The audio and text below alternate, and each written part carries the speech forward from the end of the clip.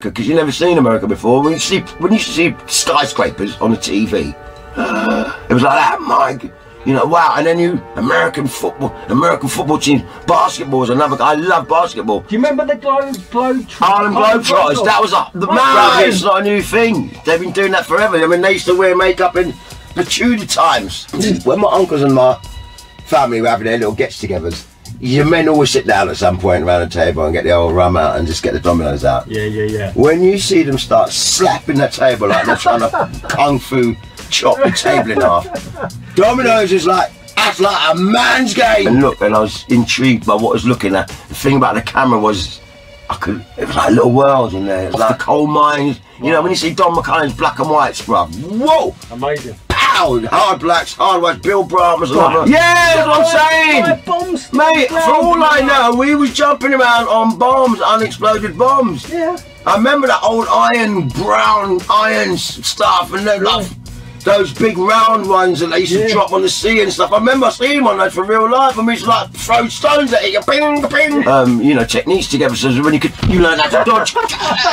And then, you know, now it's just a little shouting in the ears, and then shouting in the ears never got. You used to get one round the back of the ear. These sort of songs are, for me, planet rock. Oh, come on. These mans, the first time you got Jamaica come on, put the plate on the thing, yeah. And as I say, a man and my flick come follow in our areas. Them kind of things there, yeah. That's the real origination of man expressing what's going on around him in his world. I'll never forget when I did Derek B's record sleeve. Good groove. I'll never forget seeing that picture. First time I saw the fish islands, that guy used to be in the skate parks. He got the whole skate park. When you see the guy coming out or doing a pop out or whatever, it's all, and you're like, whoa! And then next thing I know, Public Enemy sleeve. You know what I mean? MC Duke breaking the mold, wearing the Dax on his album cover. You know what I mean? Even Demon Boys, when we said to them, you know, you can get a prop for the shoot. What do you want to get? I'm giving away all my techniques and secrets here, Steve. What's going on? It gets all distorted and around, and you put your hand in, the hand's all big and I'm all small. And I've done a couple of moves like that. Dre had a look and he goes, all right, yeah, all right. No. And so all that I got was Ren going like that. I don't mind all that. The professional graffiti artist, but trust me, I do love a bomber who's breaking all the rules, 10 foot or whatever. He's gone upside down on the place. And all them gone crazy. I love that. They just touch the mic for a second or two. A second or two. Man, become that man through. How you feeling over there? Street style. What I was doing was make a high class, top end coffee table book, paying the highest respect on a print and publishing level to my culture. I loved it. I loved it. I mean, to be honest. Listen, you burned out 3 of my batteries. Oi, bro. 3 of my batteries. I got to open a window, man. This is the one that Look at the size of it. Look, do you want to hear something? Yeah. Whoa! Heavyweight! And now I'm with a lightweight business. Let's camera action. On this week's show, we have someone who was documenting history through the lens of a camera back in the day, who was also the presenter on the BBC TV show called Dance Energy, who is an absolute powerhouse of energy himself. I'm excited to say we have the one and only Diamond Geezer, the big cat himself. We've got NORMSKI in the back. Boo. Yes, my... Bless up, Stevie, mate. How you doing, man? I'm good, man. Thank you for having me in the old ultra cab. Listen, what do you mean? We was meant to do this years ago. I never had any grey in my beard. You know what? It's funny, like, because I shaved mine off now, but you know, it does feel like a decade ago. It was, and I can't believe now, because basically I spoke to Prit Kelsey, and Prit was like, good friend of mine, Prit, big up Prit, and he was like, you know, NORMSKI's released his book. I was like, you're joking. I spoke to Norm must have been about 6 years ago. I was seeing him in Holborn, and I was like, Norm, what you up to? You go, oh, I'm sorting this book out. And now you finally released it. Got it done. Man with the golden shutter. Man with the golden shutter. And we can't wait to chat about that later in the interview, because I know it is a flame-grilled, sure-shot banger of a book. I tell you what, you should be writing my PR, bruv. Yeah. Flame grilled. Listen, we're gonna take it to the ruckus. Come on. Listen, we're going in. But listen, NORMSKI, an honour for you to be stepping forward to do this interview. Nah, it's a pleasure, mate. And I know a lot of people want to hear, you know, obviously your history and that. So let's kick it off with the first question. Go on. Whereabouts are you from, and what was it like growing up, you know, as a youngster? Yeah, well, I'm originally Northwest London boy, to be honest. Yeah, Woolston area. Well, interestingly enough, yes, in a way, but yeah, West London, i.e., as in Alperton, which is pretty damn close to Willesden. Yeah. That's where I started. Wow. Then we moved to Kilburn. So Willesden's in between both of those. So yeah, NW, Northwest, North Wheezy. And then we moved to Camden, Chalk Farm. Oh, right. And that's really where I kind of, you know, I mean, I say then, I moved to Chalk Farm, Primrose Hill, when I was about 10 years old. So I've already, you know, done 10 years before I've kicked into getting involved in creativity and stuff and all that. But it really all hails from Mozilla, them days, like, you know. No, tell me what London was like back in, what was you growing up in the 70s era? I was born in 1966. You're proper old school, aren't you? I am, yeah. You're only a few years older than me, though. Oh, thanks for that.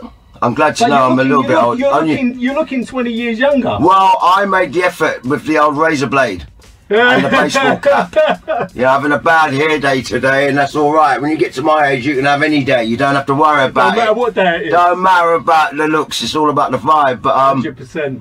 Yeah, what was your question? Yeah, so what was it like growing up in the 70s? Oh yeah, mate. Like London, it was. Yeah, no, it was like it still looked like it was a bomb site, basically. Exactly. It was a lot of wasteland, didn't it? Everything was wasteland. 70s was terrible in this country, I think. You know, it was very divided. It was a divided era. It was divided, but it was also it was possibly when it was actually, believe it or not, coming together. I would have said the 60s was really much more divided because you know, having black people, Caribbean people was a new thing to this country. And you know, in the droves, and I'm first generation born there, if you like, which, you know, us kids. So it was an interesting thing where it was a new time. But what, you know, where I was growing up in was old-fashioned London, which there's a few bits of it, you know, are currently surrounded by a bit of it. You know, you can still see pockets of it, but all these years later, there's so much modernism, if you like, and new structures. I mean, back in the day, I mean, for me, it was like, it was very grimy, but gritty, but grim. It was also full of, it was quite grim and dirty. It was full of action, and it was, you know, to be fair, it was still full of soul as well. Loads of it, you can say you had all of the kind of, you know, you had this sort of soul scene anyway, like, you know, Northern Soul heads. Yeah. But I used to remember seeing a lot of people when I was young say, like, even between the age of, say, 10 to 15, up to maybe even 18, I'm going into the early 80s there, right there. There was still a lot of teddy boys, rock and roll girls. It was a very common sight. I thought I was in the 50s often. You had the teddy boys coming to the end of the cliffs and all the haircuts, and you know, you had the mods, and loads of mods. So that's translates from the 60s.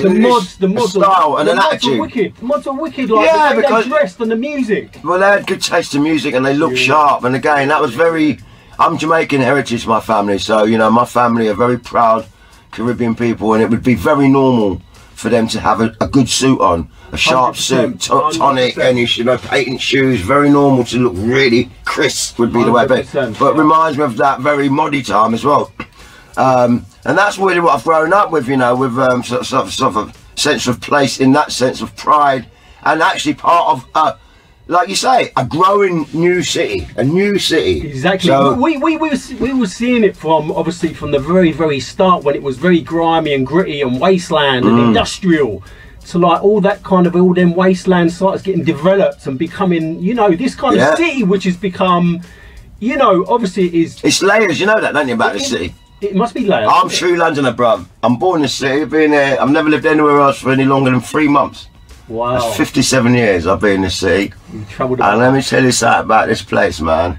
The layers. When I say to people the layers, the levels, yeah, they go, what do you mean? I go, look, if you think about it, it's on top, and you can, if you dig down these tarmac roads deep enough, you'll see the cobbles. 100%. Yeah, the cobbles are still there, because in some places they try to take the cobbles up. I don't know how the hell they put cobbles on the road, but some of these cobbles are still there. They're Victorian. Yeah. They're still on ground. You're still walking on Victorian ground. So don't get your modern head all twisted. your roots are connected to what? So it's either plastic, which we put there that melts, tarmac, or it's bricks and mortar. Is a good way of putting it. Bricks and mortar. Yeah. And I was thinking about that the other day when I saw a house. Like, there's a little building around the corner that some blokes, you know, redone it, repointed the buildings. And I looked at those bricks and I thought, that's the same bricks. So they've taken the old bricks off, but they put new ones in. But then it's the same architecture. It's the same old terrace building. It looks exactly the same as it did. What, in 1930 when it was first built? And also, also London is very kind of like little villages. There's loads of little villages, and you know, and there's a lot of history in that village thing where, you know, you have the big house, which is the person who's got power in the village, and then you've got the worker houses, which are the smaller houses, and then you've got the basement, which is generally where, you know, in those, I'm going back to those times where the workers would live in the basement, or they'd have the outhouses, they call it. And there's a lot of people that live in an outhouse and they love it because it's got character and stuff. And also back in the day, Norm, your toilet was, it was outside in the garden, it was out in the garden, you really have like hot running water back then? Actually, one bath a month. You know what, it's funny that, wow, you know what, you just reminded me, I forgot about that, you're absolutely right. Oh my God, we used to have to boil water on the stove to boil hot water, and I'm just thinking, obviously it's boil kettle. But now I think about it, we used to boil water. Mum used to put it and bathe me. So maybe we didn't even have hot running water when I was really little. Maybe we didn't even have hot running water. You wouldn't. You would have boiled it on the gas, probably gas. Jesus, maybe. Wow, I didn't realise I was that old. But then again, I'm not that old. That just goes to show you're young. We're not as fast, in the future as we think, because we still have those old-fashioned traditions. 100%. 100%. You know, although that someone's invented an air fryer, I'm still trying to work that out. I know. Our times have changed. But no, was you going to like the blues parties as well? No, I was too young. Too young for that. Yeah, all them blues parties. That would have been my older cousins. Right. Yeah, my older cousins that I used to look up to. I was born at a funny time, 66, in the sense of where things were happening and developing, because my older cousins, they would have been like 60, some of them were 61, 62, 63. So by the time I was 10, them would have been teenagers. They would have been, they're the ones that are the wicked dancers that used to go first, early club dancers, you know. I was aspiring to them, but they weren't my generation. My generation, we weren't that cool yet. So that's, I think, where the advancement of what our interest was. And it was a combination of popular music of the time. And yeah, obviously being a Jamaican heritage family, reggae was always in my mind. Music, was that staple?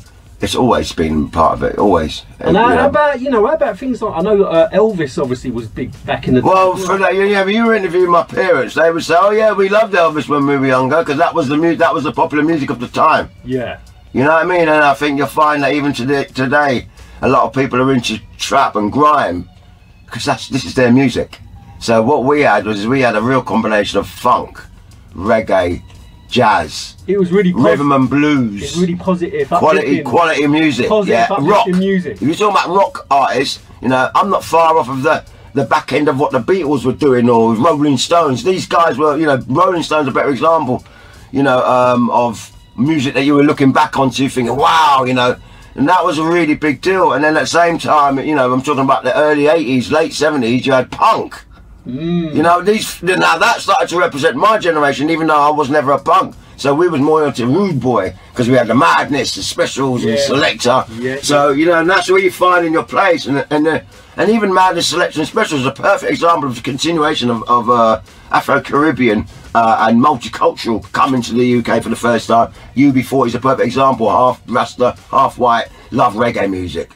Madness got a reggae slant to it. Even the Police, had a little reggae slant to it, because at the time reggae was a warm and a really good voice. Bob Marley was massive. It's a wicked vibe, wasn't it? Yeah, and you're right, out of the back end of it, you would have had these blues parties and stuff. I knew about blues parties, but I went to a few dances like that with my mates. We used to love going to a few reggae parties, but at the same time, I always felt a little bit like, I felt maybe like it was too much like being at one of my mum's things, and it weren't really my sound as much as what is the more modern stuff. So, and that's where when hip hop started happening, it was a new bam, bam. That was us. Because don't forget, when hip hop really first started this world, it was American was the first route, and by that time in the UK, television, the best television was anything that was from America, because you never seen America before. When you used to see skyscrapers on the TV, it was like that, Mike.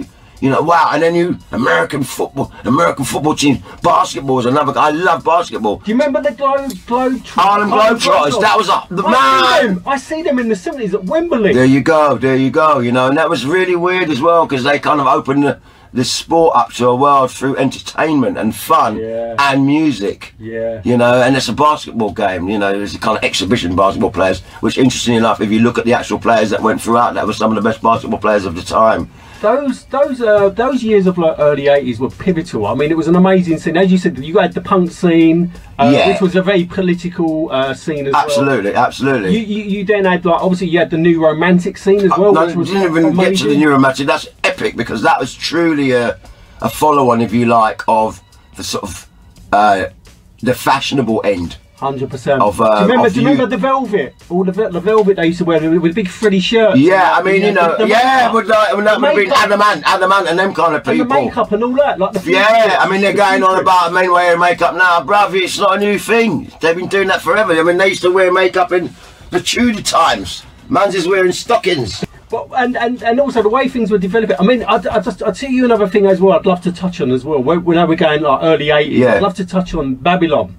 The film, well, the film Babylon. That's another element, you see. But you see that, you know, how important was because that was representative, truly, of what it was like being black. Because it was filmed. It was filmed in that era. Yeah, well, everything that comes out of that era is in that area. So era. So in actual fact, it is just like, you know, it's a documentary film about what life was like, about you, and Babylon, and you know, and those sort of movies like that would show that what it was like for the black community in a community that was a little bit not sure about who these people were and what they're about.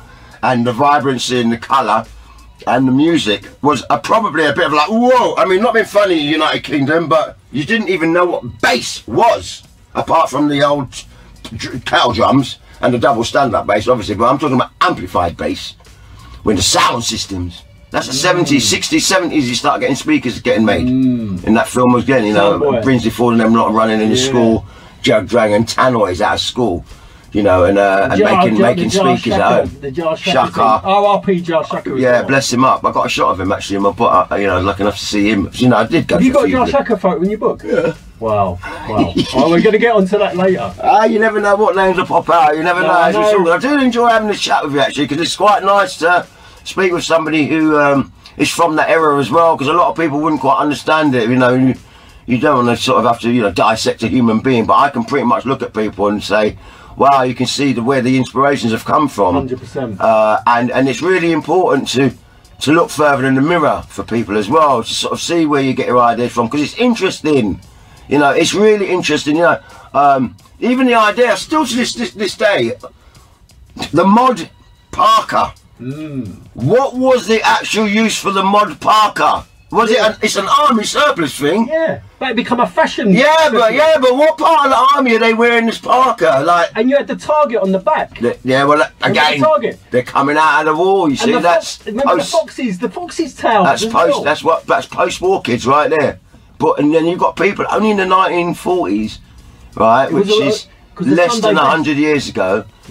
Right around there, it was the Blitz, bruv. Getting bombed. Yeah. You know, a lot of people don't know about that. A lot of people can't say certain things. They don't know half their family were in the wars.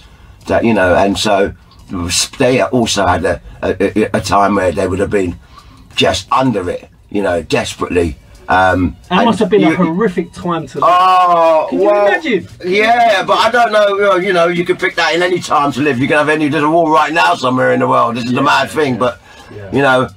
When your city's just been heavily bombed, and there's not much left. Well, this is to show the effect of it. They're still fixing from the effects of that in 2023. There's still, you can still see, you know, and that's a mad thing as well. But you know, with regards to style and attitude, all these horrible things, actually, they kind of are the food for thought. You know, out of the sadness, we have to have fun. So people would be a bit more singing songy. I mean, we say it must have been terrible, but actually, they're all in there with hope and glory and singing in the pubs and da-da-da, you know, hoping that they don't get bombed. Not sitting there waiting. Like, I find some people like, you know, while you're alive, do something.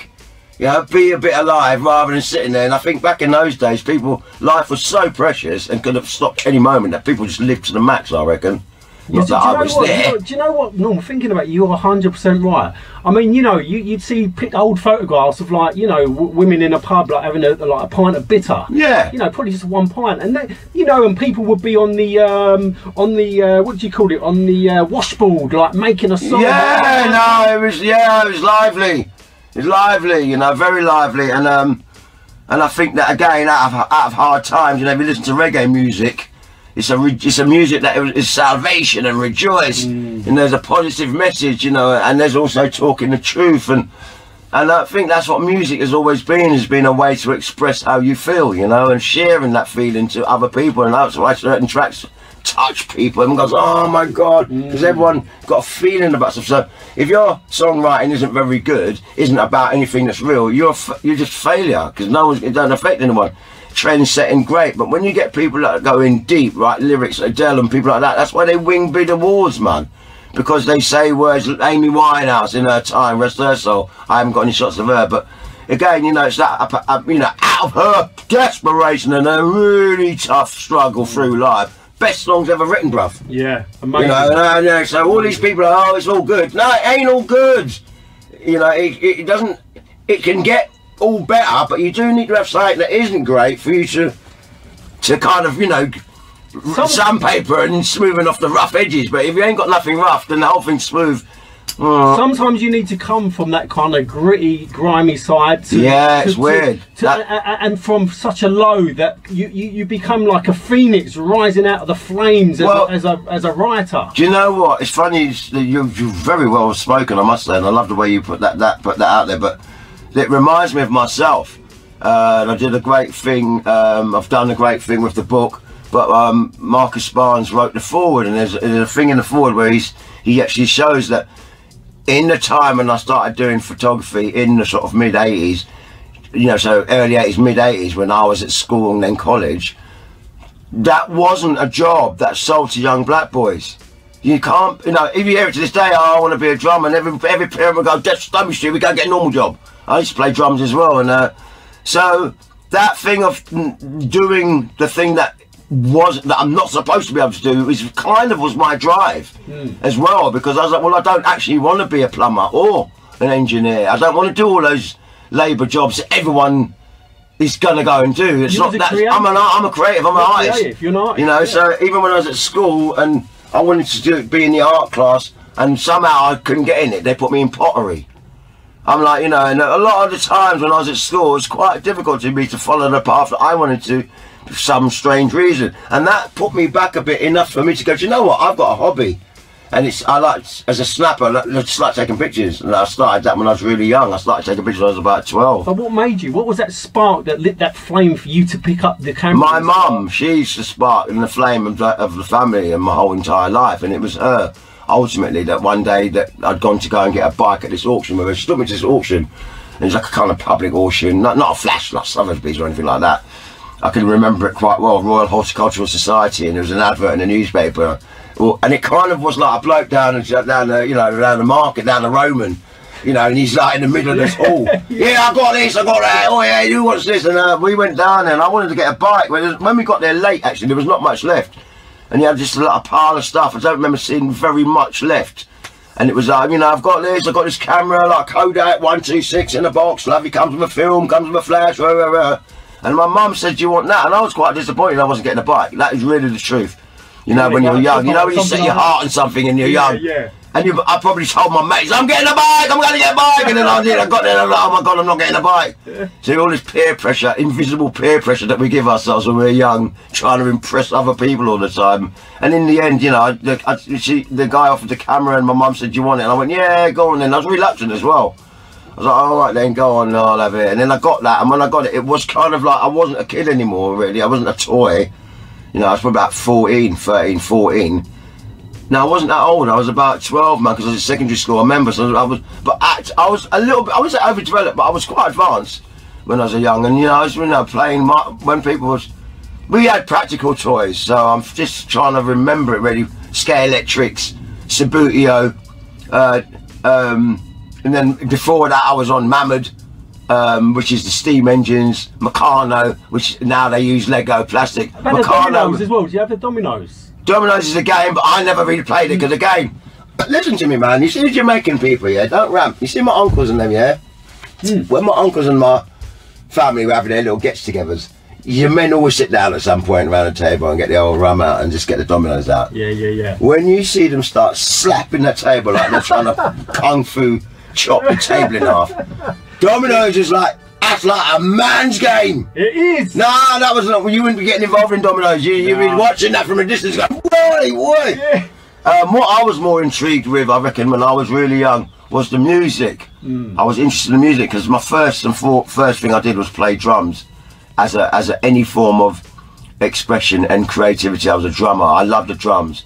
There's a lot of beats in my life and stuff, and I got into that quite young. And I was lucky enough when we moved into Primrose Hill area that a lot of my friends were also quite creative, And then you realise you're near to Dingwalls, then you realise you're near to the Roundhouse, and you realise you're living in what Camden is, which is a creative, musical, artistic melting pot. Yeah, unbelievable. Yeah. And so again, without even trying it, no disrespect, but when you live in the block in the ends, and that's your surroundings, you reflect your surroundings, and you'll see now how kids literally go like that in the end. I got out of the block, out of the ends, so I reflect the world. And that was the thing I loved about photography. When I got into it, I would just walk around with that little snap camera. I never even take pictures, I just look through it. My imagination was doing it all. To this day, I can go around without a camera and not feel like, oh, I wish I had my camera on me, because every single moment of your life, while you've got vision, even if you ain't got it, is a snapshot. And to be able to, that's because I used to look and look and look, and I was intrigued by what I was looking at. The thing about the camera was, it was like a little world in there. It was like, and I remember going back to the mod Parkers. I remember when I was young, my mum bought me one of them green Parkers. That wasn't a mod one, but it was a Parker with a fur collar. That's right. Yeah, the black like one, a snorkel one. Yeah, blue and green. They were black, blue, and a green one. Yeah, that's right. Yeah, and then I had the black one. Yeah. I used to zip myself into that. I was in my own little world.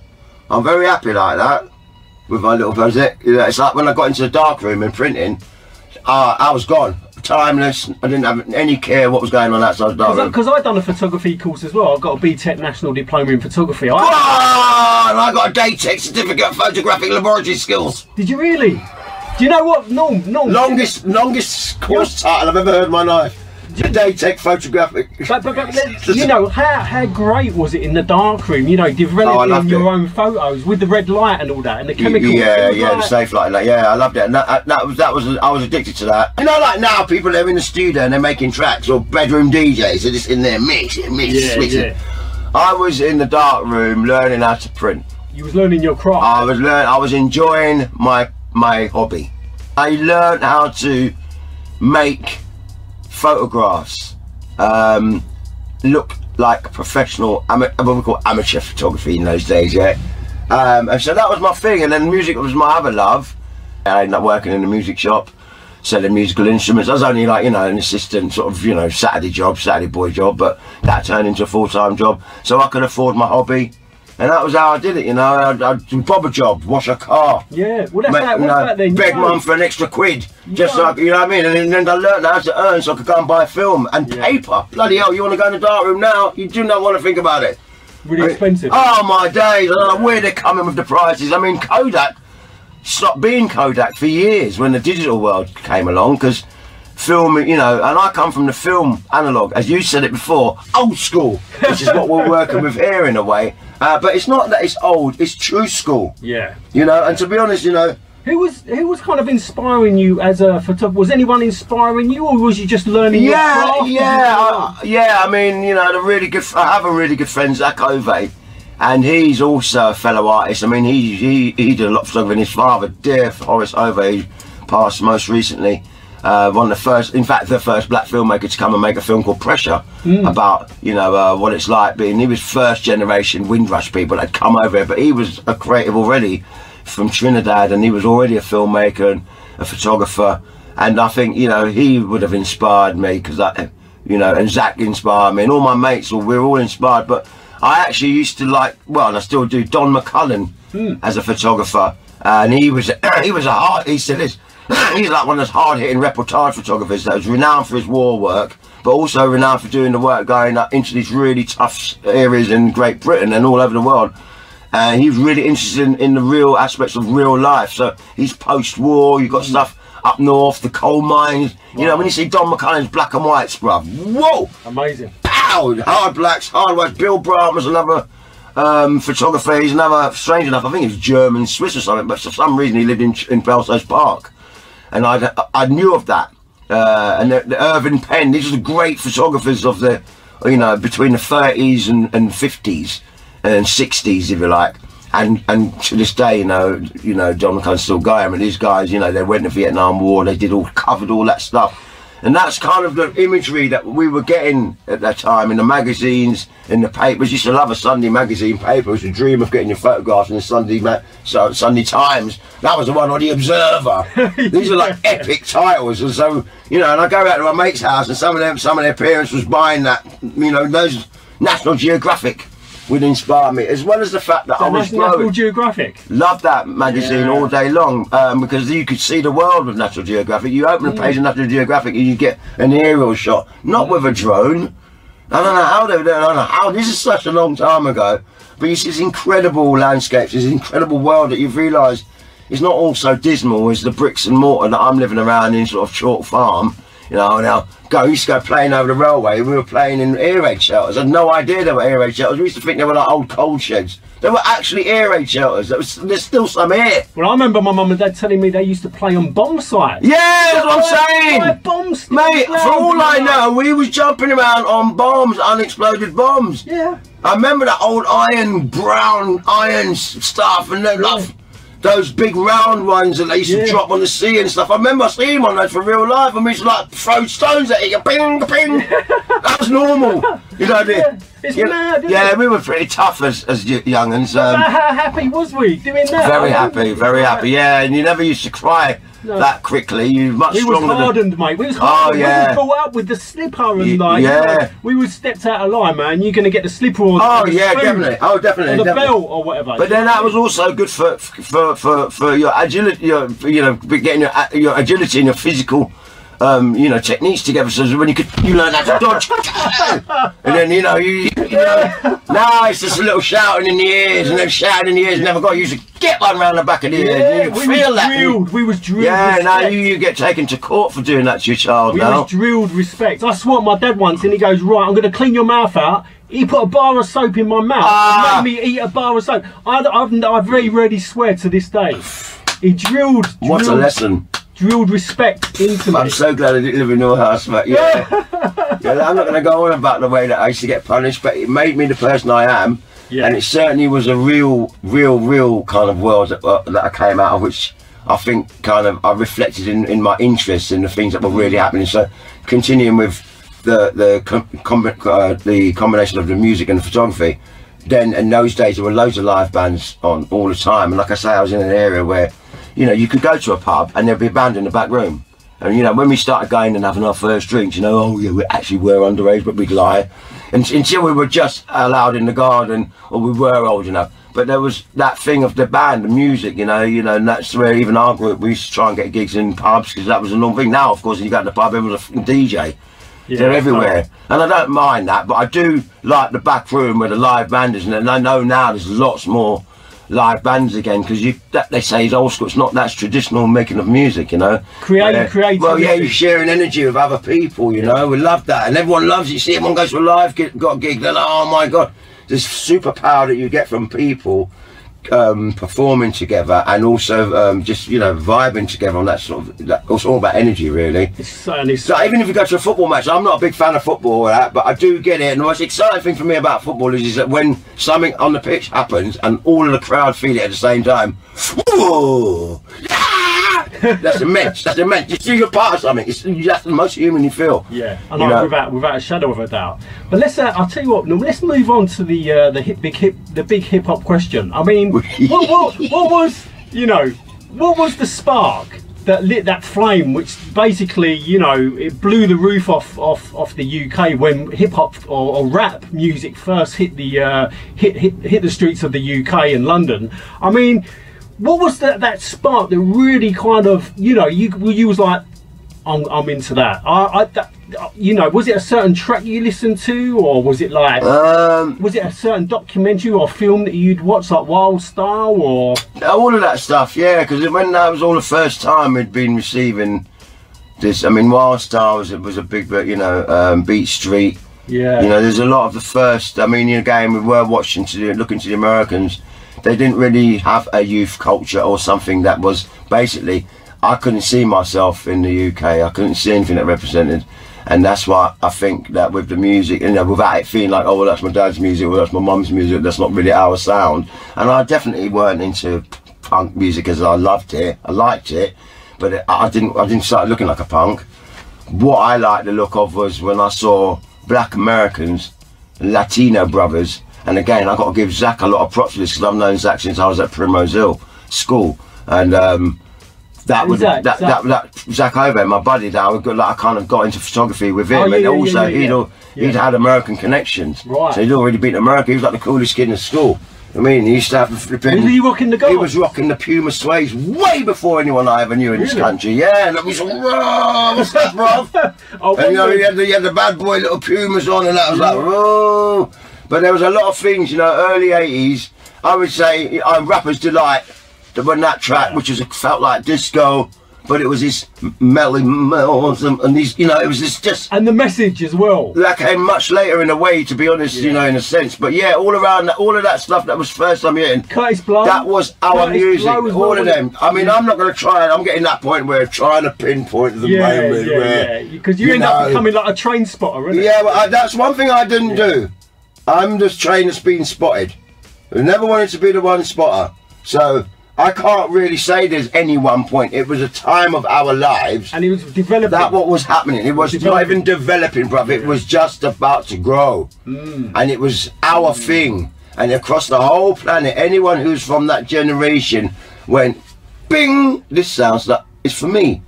Oh, the message, those are words for me. You know, these sort of songs are for me, Planet Rock. Oh, come on. Oh, then you had Rock at Your Own Risk. You know, all that sort of stuff. But also the music that they took, they were inspired by, you know, the Zulu Nation, all that stuff, was still something that you knew, you know, and that's where we are the understanders of the breaks, because the hip hop is the music that would take brilliant records and take the little bit of rhythm bit out there. Little sample or the break. The break, that little bit. Right to this day, man, you see them now. Make the whole track with that. You see them now where they just get some any old music and just get that baby Dilla, whoever it is. You know, no one was doing that before hip hop, bro. Before that, people were actually playing the musical instruments. This is why I was a drummer. I'll play a bit of bass. You know what I mean? I can strum a little guitar. I'm not really heavy on I'm more of a percussion, more of a rhythm making kind of guy. That's why drums is me, and I was a really good drummer. In terms of like elements of hip hop, I suppose in terms of elements of hip hop, you could really say that photography really is an element. I mean, because it's so creative, it's visual, isn't it? Hip hop is a visual thing as well. It's not just audio. It's a culture, hip hop. It's not rap. Yeah. Rap is one element. Oh yeah. So you got graph artists. You know, it's all artistic and creative expression as well. You got DJs. You know, you have graffiti artists, beatboxers, all of these ways of trying to get your sound out DIY without equipment. I mean, beatbox is the best one. You know, that's a drum kit right there. And I used to do some really weird stuff like that. Was you good at beatboxing? No, I wasn't, but I used to some weird stuff, rhythm talk, yeah. At the same time, someone was developing a thing called beatbox. And that just encapsulated anyone's imagination straight away. How good was Dougie Fresh? And Dougie Fresh, he was one of, you know, when you had, you know, all Dougie Fresh and Fat Boys and all that. You know what you heard, right? Skinny Boys as well. What you heard was somebody, bruv's making the sound of music with his mouth. So, you know, next day you're a boom, back, boom, back, boom, back, boom, and then you'll make, I can rap it if I give it, suddenly we're able to make music. Are you mad? What? without having to ask permission. Oh my days, you know. And that was real. That's what it is about. I think is that it's self-sufficient. You know, creativity, isn't it? Hip hop as a massive, thing. Especially graffers. Graffers like, well, yo man, I'm gonna put my artwork anywhere I like. What? Are you sure? Yeah, I want it to be seen. I want. Let me just do. Let me just get on the metro and just do some subway art. Boom, driving on. Well, are you mad? But then all of a sudden your artwork's going from Brooklyn clear over to Manhattan on the train, and everyone's going, oh, dude. Well, you know, it's like. But sometimes when I think about it, in the UK, the artwork's all brilliant, but it doesn't go anywhere. And then you see a train gets bombed or something. Oh God, I wish they'd just let more trains out sometimes. It's like goosebump, isn't it? Oh, it's like, and also, if you imagine TFL, Transport for Laughers. Imagine they said, okay, what are we going to do? We're going to commission 2 or 3 of the best sort of graffiti artists, and we're going to allow them to do one whole train completely, the whole train. It would be the most beautiful train anyone would ever see. Could you imagine? Easy. Yeah, but you're coming with your little 2 rainbow here or whatever. Come on, man. There's artists that, they do that as well as art on the underground. Bruv, have you seen that rubbish? Come on, man. There's some heavyweight artists out there be getting some contemporary minimal art. People get excited when they see excitement. And that is what hip-hop is, excitement, man. It's like, well, it's just when you go into a beat, it's too heavy. Like, the shoes, banging, outfits. I even brought this one, especially for you today. I can see that, I can see that. I brought this out especially for the Ultra Cab. Listen, mate, my eyes are on that jacket. You know what I mean? I said, let me come with the collab. That is popping. Come with the collab. Again, though, it's DIY, it's hip-hop. See, Adidas will go mad for this. Gucci will go mad for it because they haven't done this collab. That's what we like about hip-hop. Hip-hop, you make your own thing. DIY, you suckers. Take that big rich thing over there, tear it apart and re-sew it up over here to the point of where the big companies are trying to copy the road, we inspire the world. 100%. We would have known that 50 years ago as we celebrate 50 years of hip-hop. We didn't even think about that. Personally, I didn't care. It was just our own little world, finally. We had something that we could call ours. And then you start finding out that the kids in South London, they're also into it. So they were way ahead of me. My first time when I really went, it became a physical thing for me, was about 1985. When I was at college. Now this time I'm 15, going on 16. Yeah, that's right, because I got into college just before I was 16 and they let me in because I was actually a really good photographer. But I've been in their darkroom since I was 12. So when I rocked up to college with my little portfolio, I remember Matt Campiner, he was the head lecturer at the time. I remember his eyes and he popped out of his head and I thought, what? And he's going, whoa, did you do all these? And I went, yeah, casually, like, yeah, I've got a little darkroom at home. My stepdad helped me to build a little darkroom in the cupboard and all this stuff. And he went, wow, well, do you know what? And he said it, he goes, you know what, I think I can get you on this course. You know, it's only a couple of months in the age thing, but no, I think you should be on this course. Because he saw the potential of a seriously good photographer. I had no idea my photography was that good until I was trying to get to college, hoping that he couldn't believe I had examples of work. He said, everyone else is coming, they want us to learn photography. You've come here, you're already a bloody photographer. Can you imagine? He would have thought, oh my God, finally. Not a student that's been rejected and he's come here because he's trying to find, his options, he's not really interested. He's actually had someone who was really interested in something. You were self-teaching yourself, so was you totally self-taught, yeah. Was you learning like the aperture and all that? Yeah, from that magazine photo, then I got my... It ain't like nowadays, Norm, where you whip out a digital camera and you just shoot because it's on automatic. This is in the day where you had to mess about with the settings. Yeah, absolutely. It was a real craft. Yeah, it still is as well, and and I think that anyone who learns the basics of capturing light and and speeds of movement, if you can you learn the art of those two important things, just to get the picture onto the film. If you imagine you have a blank piece of paper and you get a pen that's got black ink in it, and then you put that onto the paper, eventually you'll work out how to actually write. And it's very important art. It's a very basic thing. Like it's the same with film.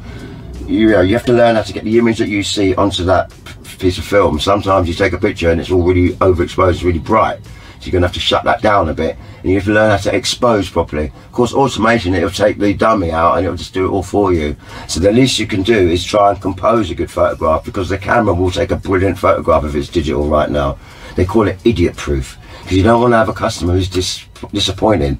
So when they take pictures, you don't want it to be complicated.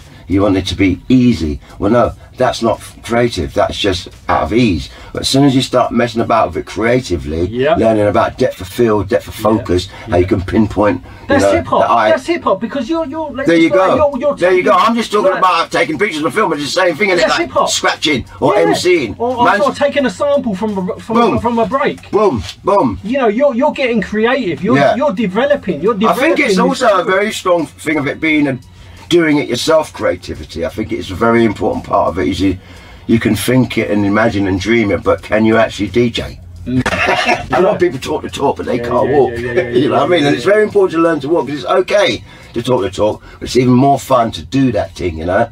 And that is the thing about it becoming a reality. And I think that I found my niche, that whatever I did in life, I would do it photographically. I would always look, I'd always have it interested to look a bit further. And it's a great thing for learning how to communicate with other people, because then you get onto the level of where trying to make people feel, or even being in a position where you want to catch a picture, and so you got to learn how to get into the room and how to appreciate them. Sometimes I've been around photographers and they just go and barging through their camera, and they're wondering why, and everyone's going, what? And then when you're behind you, the energy is like, who do you think he is?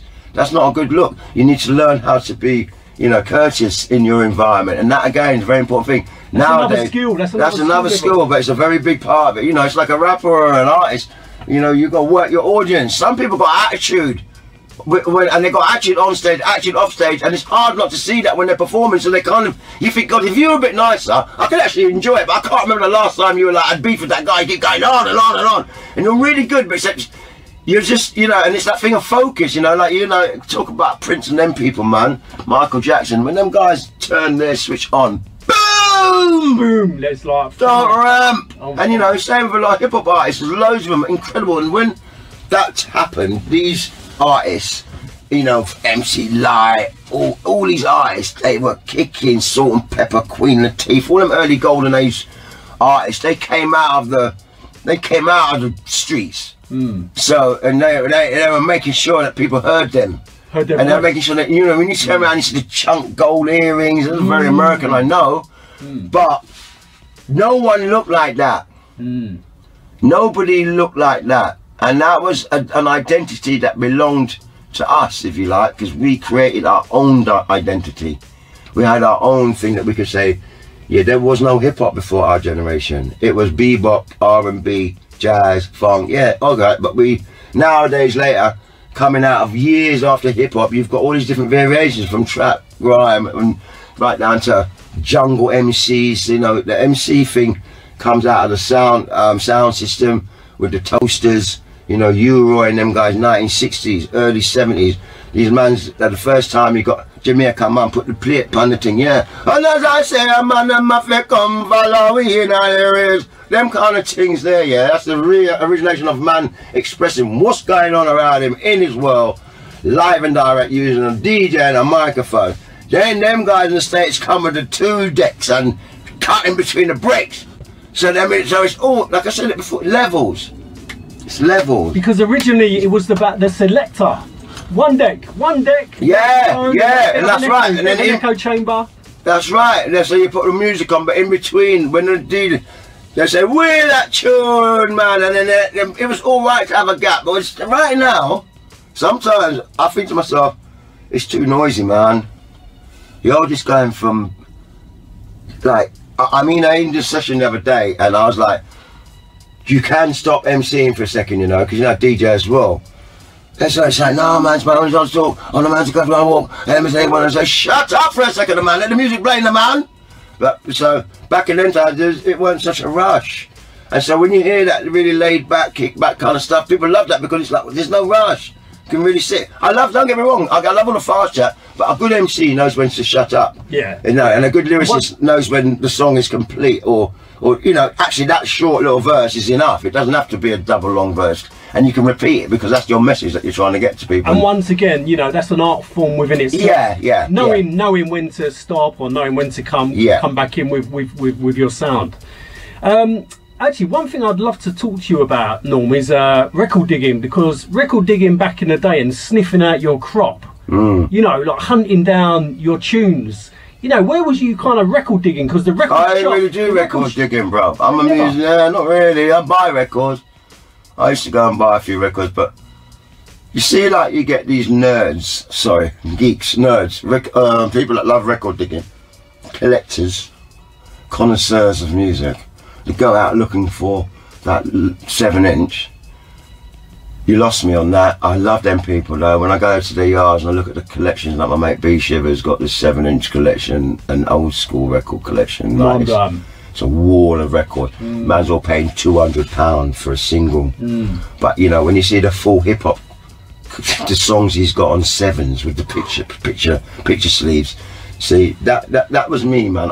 When people were collecting records, all I was interested in was looking at, wow, look at that shop though. Oh really? So you was more into the stuff? Bruv, I can never remember. You know, can you name me? Can you know when you're standing there and you're like, yeah, but this tune, and then someone who's a geek and knows everything, you see this tune here, the original breakfast, shut up, bruv! Man's trying to listen to, I don't need a nocturnal breakdown of who, I don't care, but then I understand it because they're like, yeah, but where I'm looking at the pictures, I'm thinking about the image of what they look like and loving the actual music. Some people are like, nah, bruv, that's the Akai AK4 he's using on that one. I'm like, bro, I don't care what drum machine is on this track. All I know is the track is heavyweight. So I'm on the other side. I've got my own things that I'm kind of got my own vices that are in a different area, and I think it's bigger than just. Because with vinyl, it's not just, as you just said, it's not just about the track. It's also about the whole package. Man, everything. It's the whole package. Yeah. So as you said, like, you know, the artwork on the actual used to love all that. I was really interested in that. Pivotal. Have you got some favourite, like a few favourite? I mean, Janet Beckman. Oh yeah, she took some amazing photos. Like, yeah, you know what's really weird? I met Janet Beckman for the first time in last year. I was at the photographer's gallery. She had her book come out, and she was doing a signing thing there. And I thought, you know what, I'm going to go down to this, man. Because, and then when I went down there and she started championing me, I was like, I literally I went and bought one, 50, 45 quid or whatever. It was proper hardback, it was a proper big fat book. And I stood in a line, like everyone else, waiting to get my book signed. You know, that's the kind of guy I am. You know, I just go along and just go right back to, I came down here to get Janet Beckman's photography book, because I love photography. Her work is sick. She shot some of the artists that were some of the biggest artists when they were just before they were even artists practically. Some of my favourite album covers, Eric B and Rakim and all that stuff. Friedman is one of the first photographers that would have inspired me of sort of older than me as well, you know. That guy some wicked well older, but Joe Conzo as well, some wicked. Yeah, I didn't know all them guys. I didn't know all them guys. Actually, it cuts off because them guys weren't. You never heard of them guys. People like Glennie Friedman I'd heard of because he was working for Skateboard magazine, because he's into skaters as well, and you know, he shot all that early stuff with the Pipes and Tony Alva, Dogtown. So I'm skater generation, which is pre-hip-hop, bruv, you get me? That's 70s, isn't it? Yeah, proper 70s. Like LSD, London Skates Dominates, bruv, South Bank crew, do you know what I mean? I would say I want to be one of those guys. I was a gremlin compared to them, but I grew up with all them bad boy skaters, you know what I mean? And that kind of flair. So when Janet Beckman was coming there, I thought, what? I've got to get that book signed. When I met her and I got up to the table and I went, hi, and she looked up at me and I looked at her. We see, you know, we're friends on the IG and all that sort of stuff.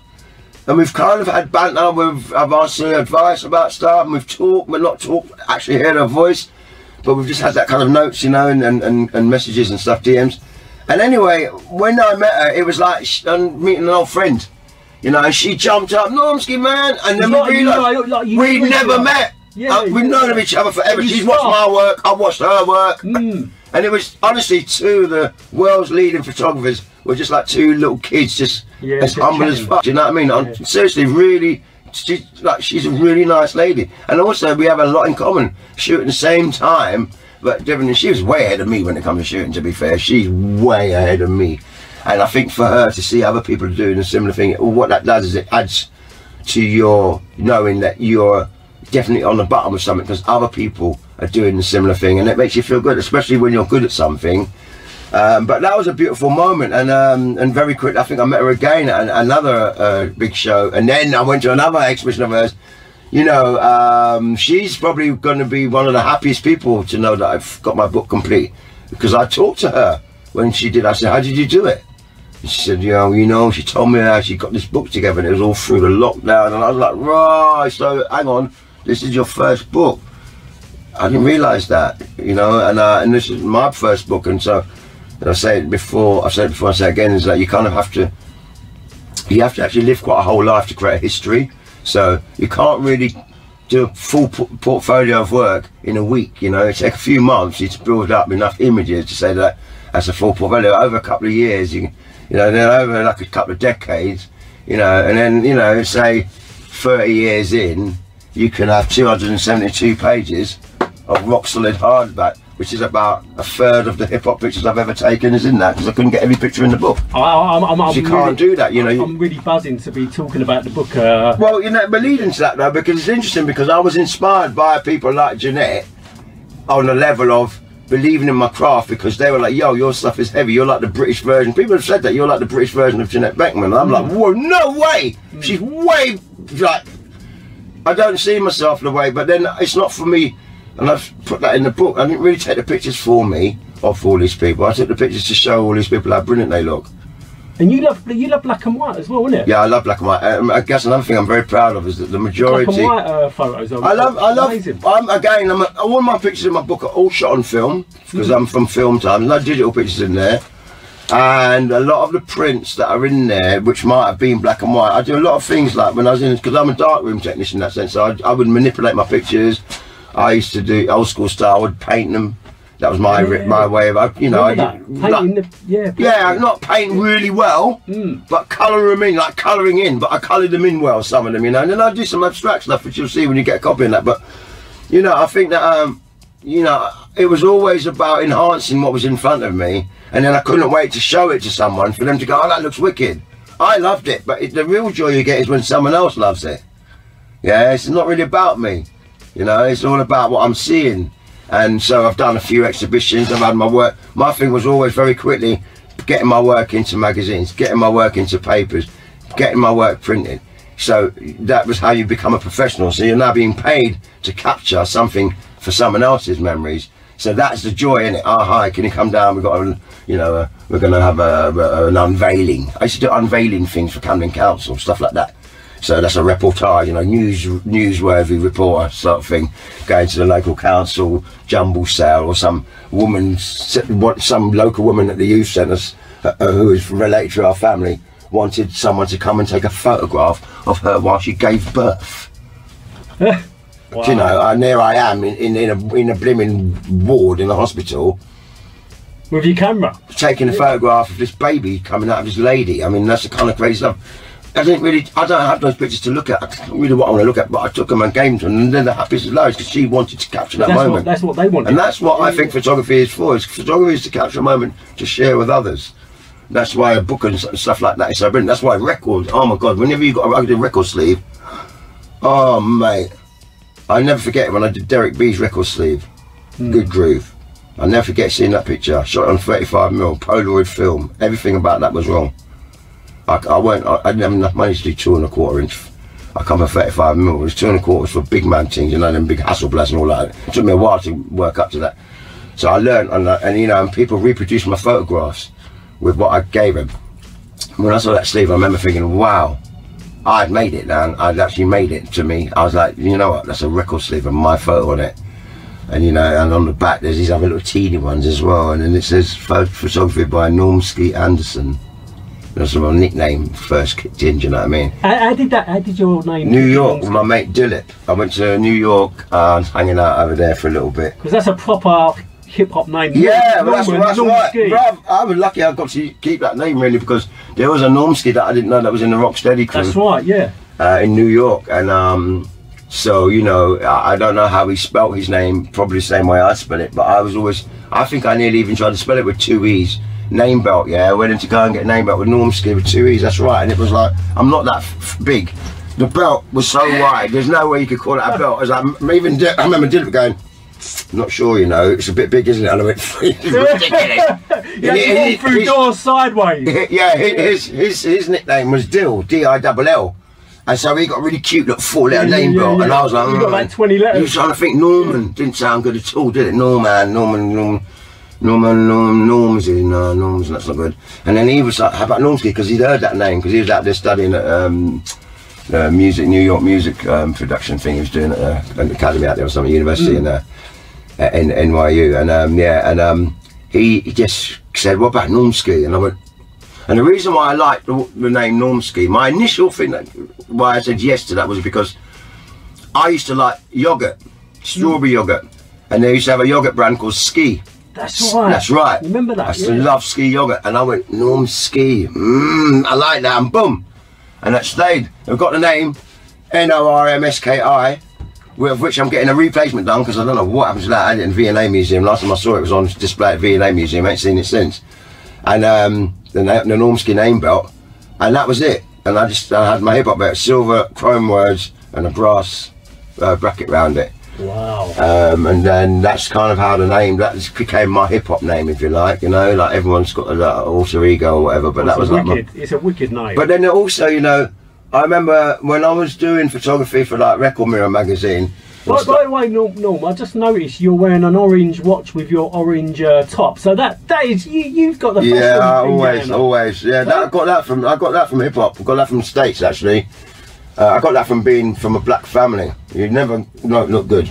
No, you look wicked. But yeah, always look good. Going back to the so the Record Mirror. Thanks for noticing that. No, I noticed it straight away. So yeah, going back to the Record Mirror. Record Mirror magazine was a local music paper to me. I say local in the sense of like I was in Morning Crescent. They used to be based, and and I used to go to gigs, and I'd take my camera, and I'd be right at the back. Or I'd try and take photographs of live bands. And then what I would do is I would then phone them up and say, hi, can I speak to the picture editor please? And they say, who's that? And I say, oh, it's a photographer, Norman Anderson. And they say, oh, hang on a second. And they say, hello, who's this? And I say, my name's Norman Anderson, I'm a photographer, and I was just wondering if you had anybody reviewing the blah blah blah concert last night, because I was there with my camera and I got some live shots. And they were like, oh really? Actually we do have it, can we have a look at them? And I said, yeah, of course you can. And they say, right, well if you want to drop them off in the post room, because everything then was no internet or anything, there was no emailing, you had to go deliver. You know, and I used to have runners going up and down Fleet Street, which is when I was at college. It was one of my work experiences. I was actually working at the Fleet Street press agency up near to Mount Pleasant. And it was a wonderful, wonderful experience, because I learned then that I didn't want to be a paparazzi press photographer, because them guys are like wolves. But I became a paparazzi hip-hop photographer. Documenting. But I was the head wolf. So, and it weren't like, there was a few of us, but when I was doing the early stuff, live stuff, it was really hard for me to break in, because these big people had big lenses and they had what that was known as the photo pass. They were official.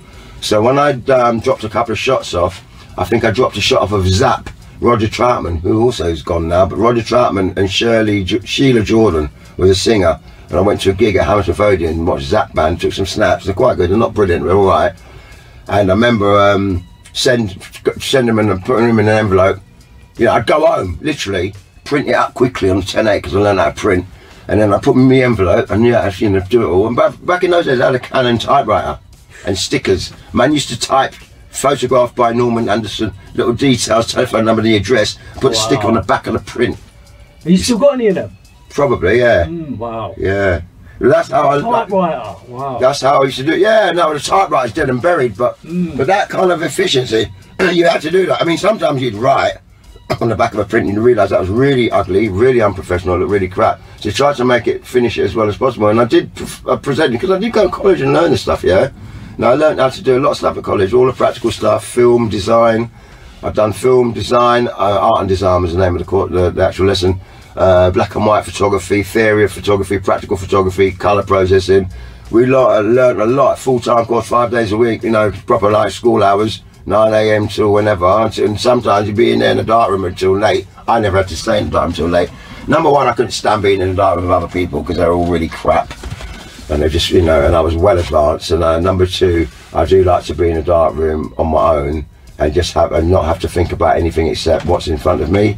But I did that, and I took them down, and they used my picture. You know, I think you used to get about £12.50 for a certain size, or £15. If you were lucky, you got a picture half a quarter of a page was really big. Years later, I was working for Record Mirror and I was doing the covers for them. But, you know, I started at the bottom and worked my way up. And the only reason why I got up, and not to the top, but got up, was because my work was good. My work was good, you know, and I always say that to a lot of people, you know. Just get good at what you do. Money and work will come, but if you're no good, you're not ever going to get any of that. So just want to be good. A lot of people are quite, I find a lot of people, they're sort of, not, yeah, I don't know whether it's like a lack of esteem. Some people are like, oh, it's not this, it's not that. I go, you know, you've got to believe in yourself more. I broke every rule I learned. I learned how to do things properly, and then I was like, okay, this is boring now, because it's all looking like everyone else's work. And I never wanted myself to look like anyone else's work. When I look at, you know, Bill Brandt and Irving Penn and these photographers, you know, Henry Cartier-Bresson, it's varied. I can sort of, you could, he's some of his work in that period. It all looks like that period. So when it comes to my thing, I always wanted to make sure mine had a stand up. Glennie Friedman, first time I saw the fisheye lens, that guy used to be in the skate parks.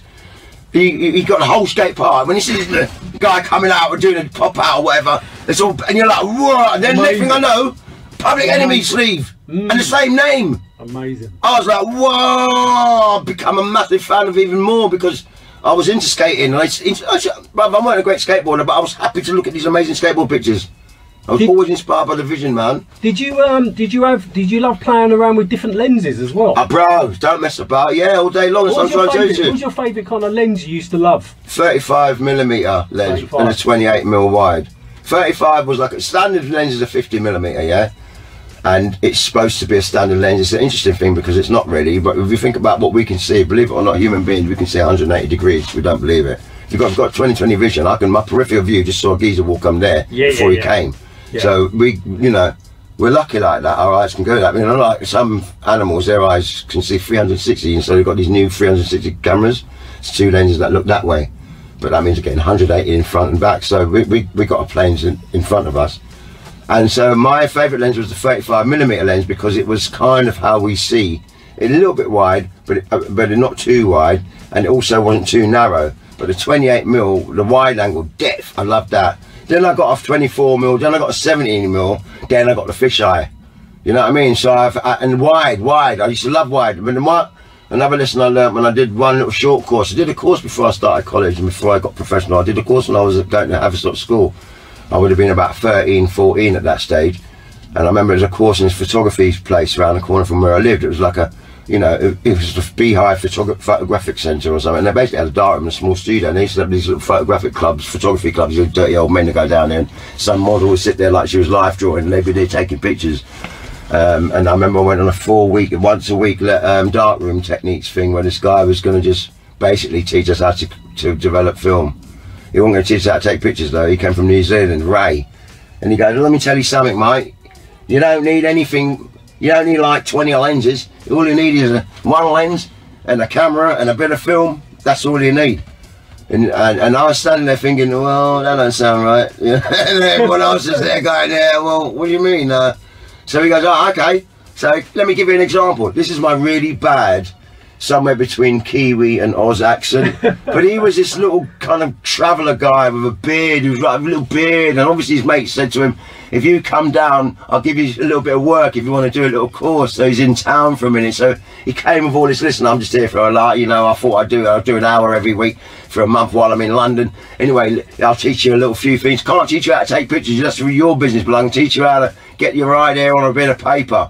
You know, and we're like, right, okay. And then you remember him saying, so, what is a wide angle? What is a telephoto? What is a standard lens? You know, oh, well, telephoto, you know, you can see a really long way with it. Wide angle, well, you know, you see a lot in it, you know, it really sees a lot. And he goes, yeah, so how am I going to do this with a 50mm lens? You know, when you go out and buy a camera, they give you the 50mm lens. It's a standard lens, they call it. So how do you get a wide angle shot? And when it's easy. So say, for example, I want to take a photograph with my telephoto of that door over there. Well, what I do with my 50mm is I run all the way over to the door and get close to it. If I want to get the whole building, I'll go further back and get the wide of it, you know. And I thought, oh my God, so obvious.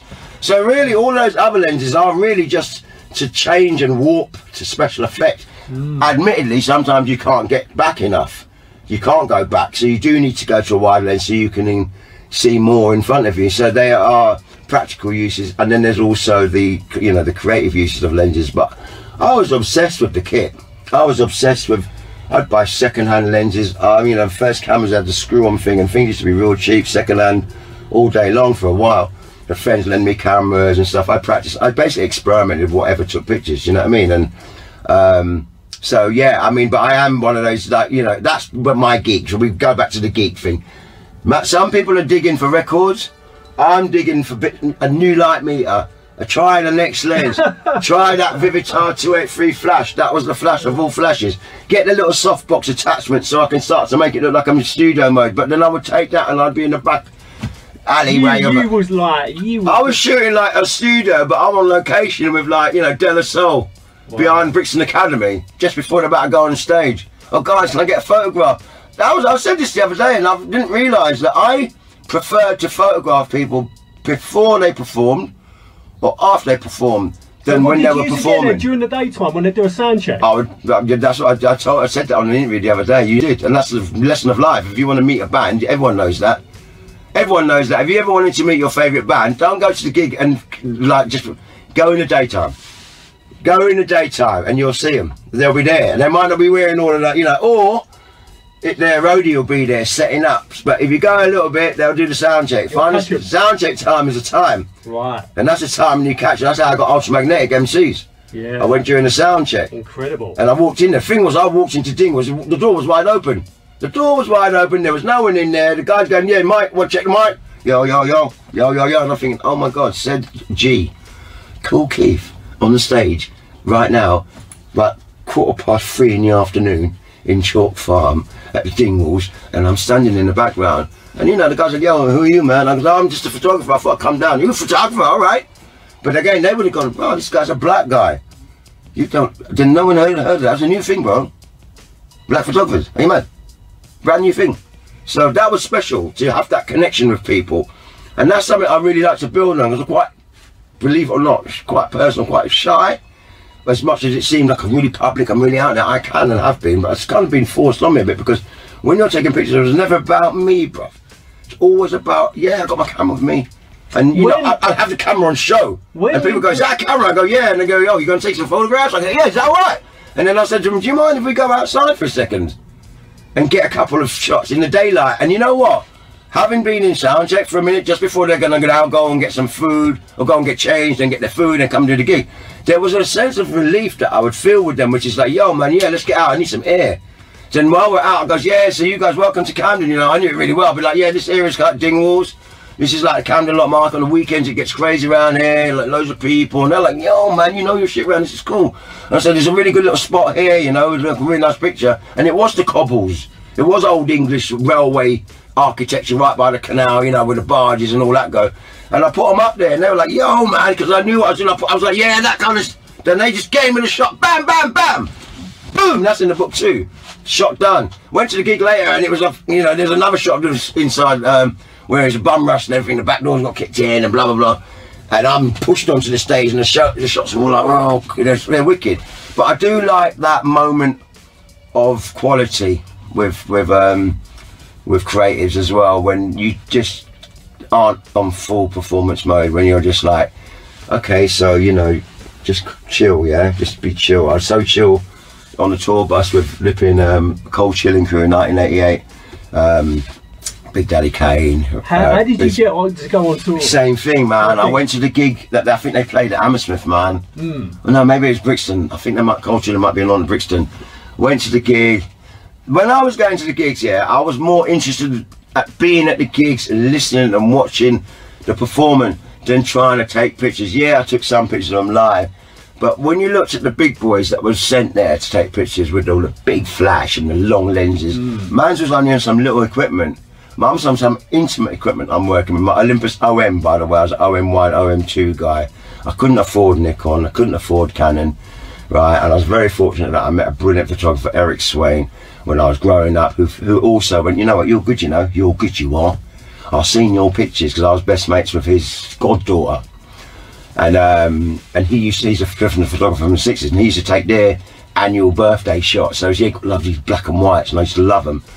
And so I based my kind of composition on my 70s, late early 80s style of portraiture, which is the soft focus and the black and white. And he sold me his Olympus kit because he got arthritis and basically resigned. I think his eyes going as well, the rest of his soul. But he sold me a lot of kit because he wanted someone good to have it. And he thought I was the one. So I've been blessed by a lot of people who saw potential that I can't see to this day. I just got to get on with doing what I'm interested in, what I'm good at. But other people will tell me if it's good or bad. So was you using the Olympus back on the Cold Chilling tour? Yeah. All of that hip hop's pretty much all of the hip hop stuff on 35mm was all shot on that Olympus. Who was you taking photos of, like on that tour? Well, I wasn't really on the tour. They were on tour in England. And it was Bismarcky, called Big Daddy Kane. Oh, that Bismarcky one is good. Yeah, Roxanne Shante. Yeah. Whoa. Yeah. Roxanne, when she had the big earrings.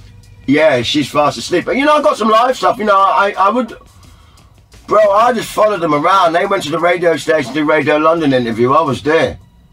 You know, people asked me how and why because I was the photographer of the time, bro. That's what you do when you're a photographer. Like, where can I go? Where's it happening? I wasn't running around with all the homies on the streets at all. I had no interest for some. And sadly, I've got a really small amount of real people. I was running around, following these rappers, you know, a couple of crowd shots to make them feel happy. But it was always about these artists. I always wanted to get these artists. Those are the ones that really were beaming the energy that I was like, completely like, whoa. You know, I got a shot of Big Daddy Kane when he's in performance mode, jumping, and it's all blurred. But he still is a bad boy dancer. When him and Scoop come up and start doing that running man dance they used to do. Yeah. And you know, with the flat top hairdo. Yeah, heavyweights. Yeah. So you know, but then we had our people coming up now. So I got in the UK scene, you know what I mean? Because you got a wicked one of like Demon Boys as well. Demon Boys, first shoot, second well, yeah, there's 2 shots of Demon Boys in my book. Is it? Because the Broadwater Farm shot is the one that was for their album, Recognition. So what did Demon Boys get in touch with you, or did you get in touch with them and say like we're gonna... No, they were starting some Music of Life Records and I shot all of Music of Life Records pictures. Ah. Yeah. Right. And they had already done some shoots before I came along. They did a couple of, you know, I missed out on Thrashback and there's some other bands that they had that were kind of groundbreaking bands. I was already out shooting Whitney Houston and people like that, bro. I was doing live gigs for magazines and shit, you know. I've been looked at as someone who was actually like slightly older than the scene, you know. But I really aspired to it because it was my interest was in that, and I never ever thought of myself as being better. I always thought I was crap compared to the people I was aspiring to. I would say surround yourself with people that are better than you. Yeah, once you're the best in the room, you need to leave the room. You need to go somewhere where you're not the best anymore. Well, you ain't gonna get any better. Yeah, so that's a really big deal. So for me, I always trying to find the next challenge. You know, I never thought of it, but I imagined it. You know, I started working with ID magazine. They would send me out to do stuff that was on the street level, on the club level. ID and Face magazine were amazing. The Face were great, but they wouldn't really. The Face never ever commissioned me because they just didn't. I wasn't off that level yet. Some of my pictures ended up in the Face. That was the only way I could get my pictures in magazines, you know, by getting in with the record companies. So once I started doing press shots for record companies, I bypassed trying to get a gig from the people that weren't going to give me any gigs. For some strange reason, they never ever went, oh yeah, no, because I wasn't probably trying hard enough to get in that. Because I was like, I didn't think I was good enough. But I got into the ID magazine, and that was my area. Rough and ready DIY style magazine, cut and paste. That thing was the most incredible style Bible ever. You know, I mean, I don't know what it is now, but back in those days, it was on dry paper. They never had a lot of money. Face had loads of backing, man, square bound, tidy. But them people that made those magazines all come from the same area. It's a little bit like the Adidas and the Puma story, you know, 2 brothers. Adidas is the first brand, and the younger brothers and the older brother, they have a little bit of a spat. The young one goes, yeah, why don't we try this or something, try that? And his bigger brother's going, shut your mouth, mate. You know, come on, it's not what we're doing. He's going, no, well, I've got ideas I want to do. He goes, well, you got ideas, do your own thing. He goes, all right, then I can start my own brand. Nobody even knows that about the very founding of Puma and Adidas. Is it's the same family.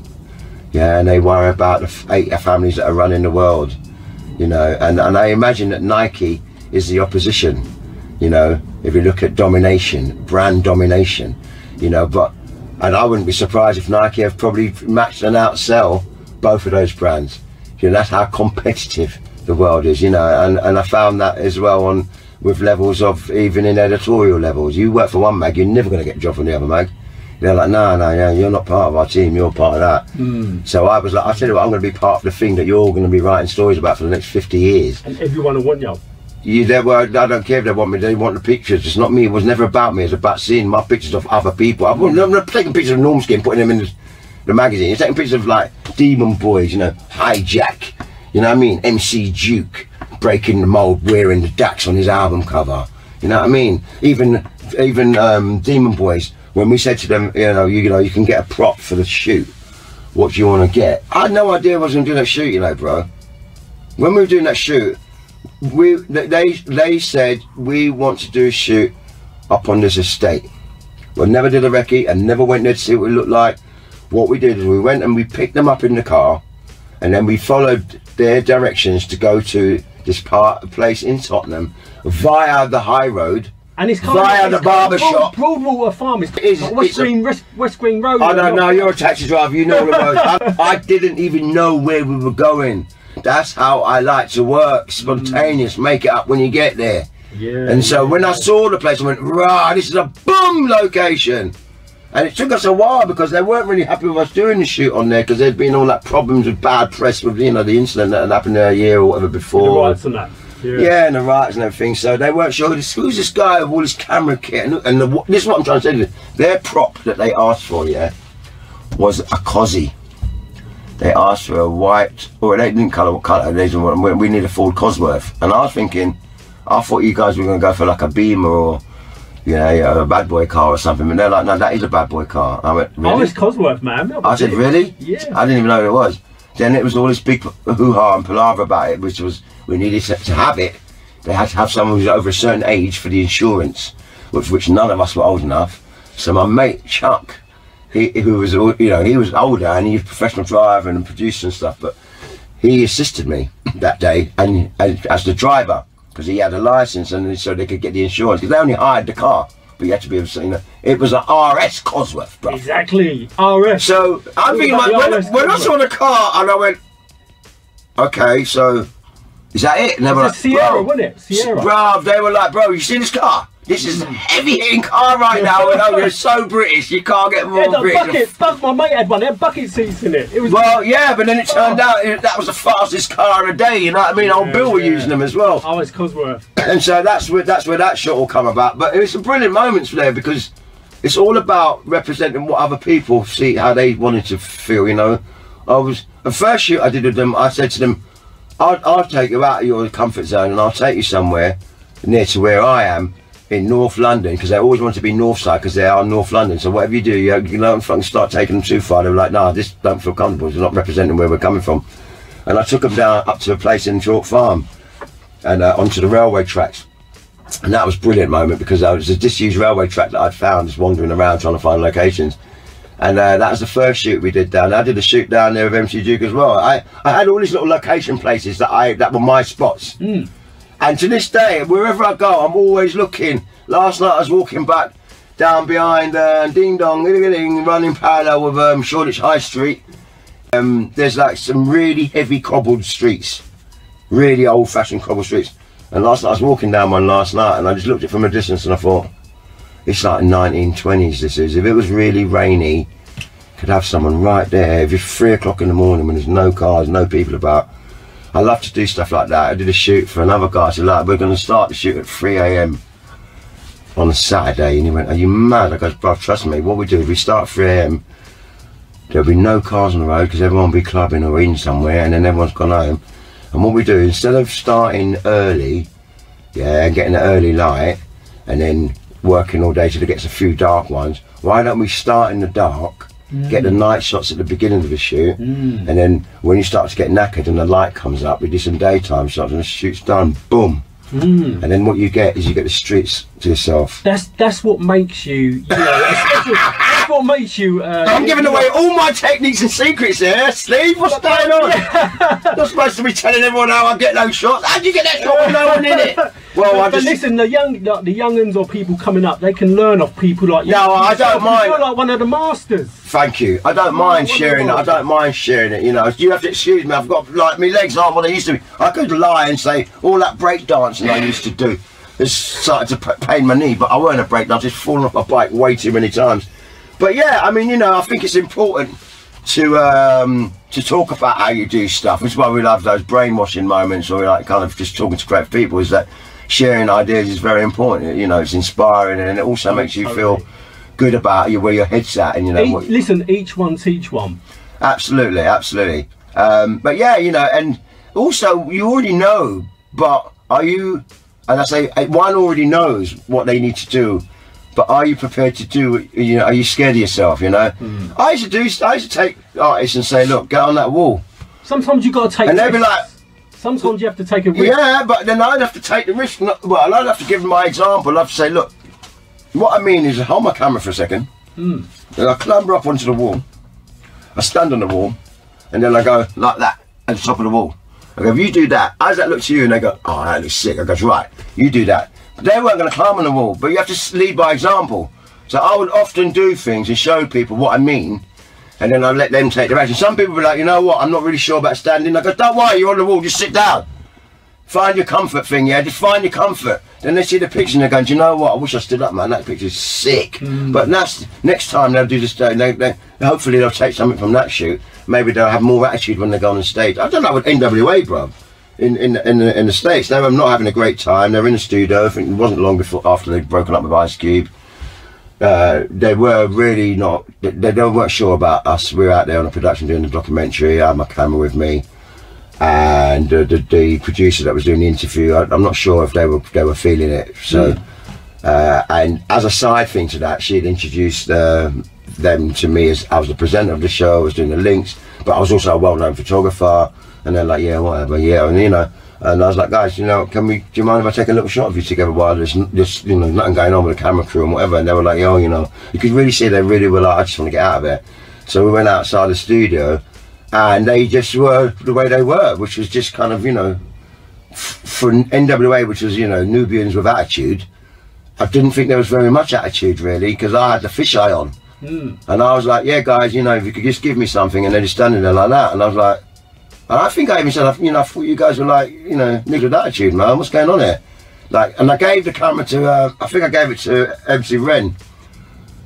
And I said, hold on to that. This is what I mean. And he held the camera, and I went right into the lens. And when you go into a fisheye, it gets all distorted and around. And you put your hand in, the hand's all big, and I'm all small. And I've done a couple of moves like that. Dre had a look, and he goes, all right, yeah, all right. No. And so all that I got was Ren going like that. And he gave me the one finger, but that was all I needed. Because the rest of them all standing there like that. And it's just... That one shot. That's the shot. I mean, I've got some other ones, and they're not terrible. No, but what I mean is, that was that one shot. You're only really shooting for the power of one anyway, you know. And back in those days, you're talking about 35mm film, 36 exposures. It weren't 2,000 shots on a digital thing. You just go... Now, this is like making a painting. You get the piece of paper, you get the black pen out, and you've got to draw it well. You only get 36 chances to get one really good drawing. And more often than not, you probably only get one really good. Just someone's eyes like half cocked. Very difficult to shoot. You can't go anywhere, Norm, until we quickly cover the Dance Energy. Yeah, no, go for it. Dance Energy, you know, was an absolute wicked show. You know, it come. When was the first one? Like 89? 90? No, it was 90. 90? 91, I think, the first one. How did you get onto become a presenter on Dance Energy? Because of my photography. You know, the reason why I got onto Dance Energy was purely because I had heard on the grapevine. Don't forget, 1990. By that time, rather it's 89, 90, because I was in New York. I was in New York in 89 because Jazzy and Soul to Soul were #1 worldwide, with which was big for me because, you know, they're my mates from Camden, man. You know, I had already done photographs with them guys just on the street level for their flyers for their shop, and you know, I don't think we really knew we were all going to blow up, man. We just were just doing our thing. But I went out there, and I remember. Around that time there was also the talk of this new show coming they were developing that was based on dance music and stuff, and I just thought, wow. And I remember my mate saying to me, oh, you should go along there because maybe you can do photographs at it. And I was like, you're damn right. And by that time I'd already been on a couple of video shoots, you know. I totally had an understanding of film and promo making, but I was doing photography. And you know, you look for any excuse to be able to go and do something that would further yourself to be. And I was like, mate, if I could take photographs for TV shows and or on sets, that would be brilliant. So when I went to this meeting to meet the production people, I went as a knowledgeable person in the scene that they were about to make this program about. And obviously there are other people, record companies that knew of me. Everyone was throwing all the names. So some of the researchers that were working on the first series, they were working in record companies, and they wanted to flow. Oh, I might get into TV. So everyone was expanding into a new thing. So it was all very fresh and all very, very, very original and unique, to be honest. I was having a meeting. I showed the girls my portfolio, the producers, Mary Calderwood and Darian Schlesinger. I think they wrote the program idea. I think they were more probably the writers, but it was Activate Productions that originated the concept for Dance that was going to be commissioned by BBC 2 Def 2, which it did. But when I went to this meeting and chatted with them and showed them my pictures, they were like, wow, wow, wow. And I was, I was thinking they're looking at the pictures, and I was going, yeah, well, that's the so-and-so from there. So I was just talking through all the pictures, and they were like, wow, you're amazing. And I was, oh, thank you, no, thanks, no. And I was like, yeah, no, you're amazing. I goes, what do you mean? She goes, well, you just seem to know so much. Obviously, they didn't know anything about it as much as I did. They knew something was buzzing on the streets, and they were like, what is this happening? All these young people, what's going on? We need to get involved, and they wanted to get people that were from the scene involved in the making of this TV show to represent a true face for the show. And from the street. Yeah, in a sense, and that was all me. And in a sense, when they said to me, oh, have you ever thought about being on TV? I remember saying, nah, because I hadn't thought about it. I was like, no, she didn't say that. She said, have you ever thought about being on the other side of the camera? And I went, nah, not really, I'm quite happy. I've never really, no, not really, what do you mean? And I was actually taken aback. What do you mean on the other side of the camera? Like, I thought I was here to try and get shoot pictures, stills, maybe I could do stills of the artists and stuff, That's where my head was at. I've only done go-sees to go and get photography work. I didn't go to a job and suddenly go, oh, I'm just turning into a driver to decide. That's not what I was at. I was a bit shocked when she said, you would be really good. And then that switched on my, well, I used to be a drummer in a band. And they were like, really? I go, yeah. I used to be the sort of backbone to the band, and I play drums, so I love music. And so a completely different personality and character was being drawn out of me that day. And then by the end of it, what we decided was maybe we could incorporate your photography into the show somehow. And I got excited. I went, yeah. But she said, but what we think is that we're going to be running some screen tests. And we think you should come along. Because they were trying to do something different. They were trying to come up with something that had a different angle. So they wanted to have people that were presenting the show that knew what they were talking about. Not someone who's a great presenter who's got to spend 3 weeks doing research. So when they talk to whoever they've got as a guest, they know what they're talking about, which was the way of the world up till then. This was the beginning of when they were actually using the people from a scene to actually talk about their own scene. And that's one of the reasons why to this day I think Dance Energy is that kind of cult hero show, because people really sat at home when they saw themselves on telly. You saw someone you knew, you saw someone who looked like you. That music that we had across the board was stuff that you liked. It wasn't, you never got the music that we had on any other show.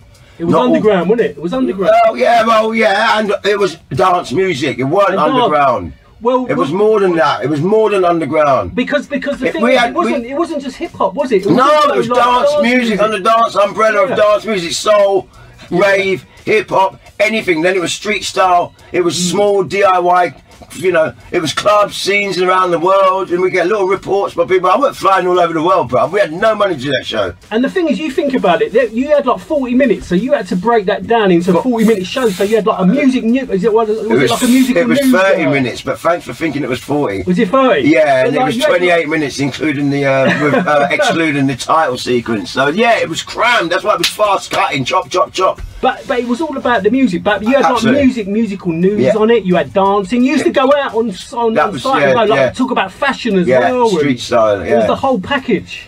It basically was a program that represented, dance music culture, which is more than just the music, as you just said. It is the whole package. It's the way people are. It's where people live.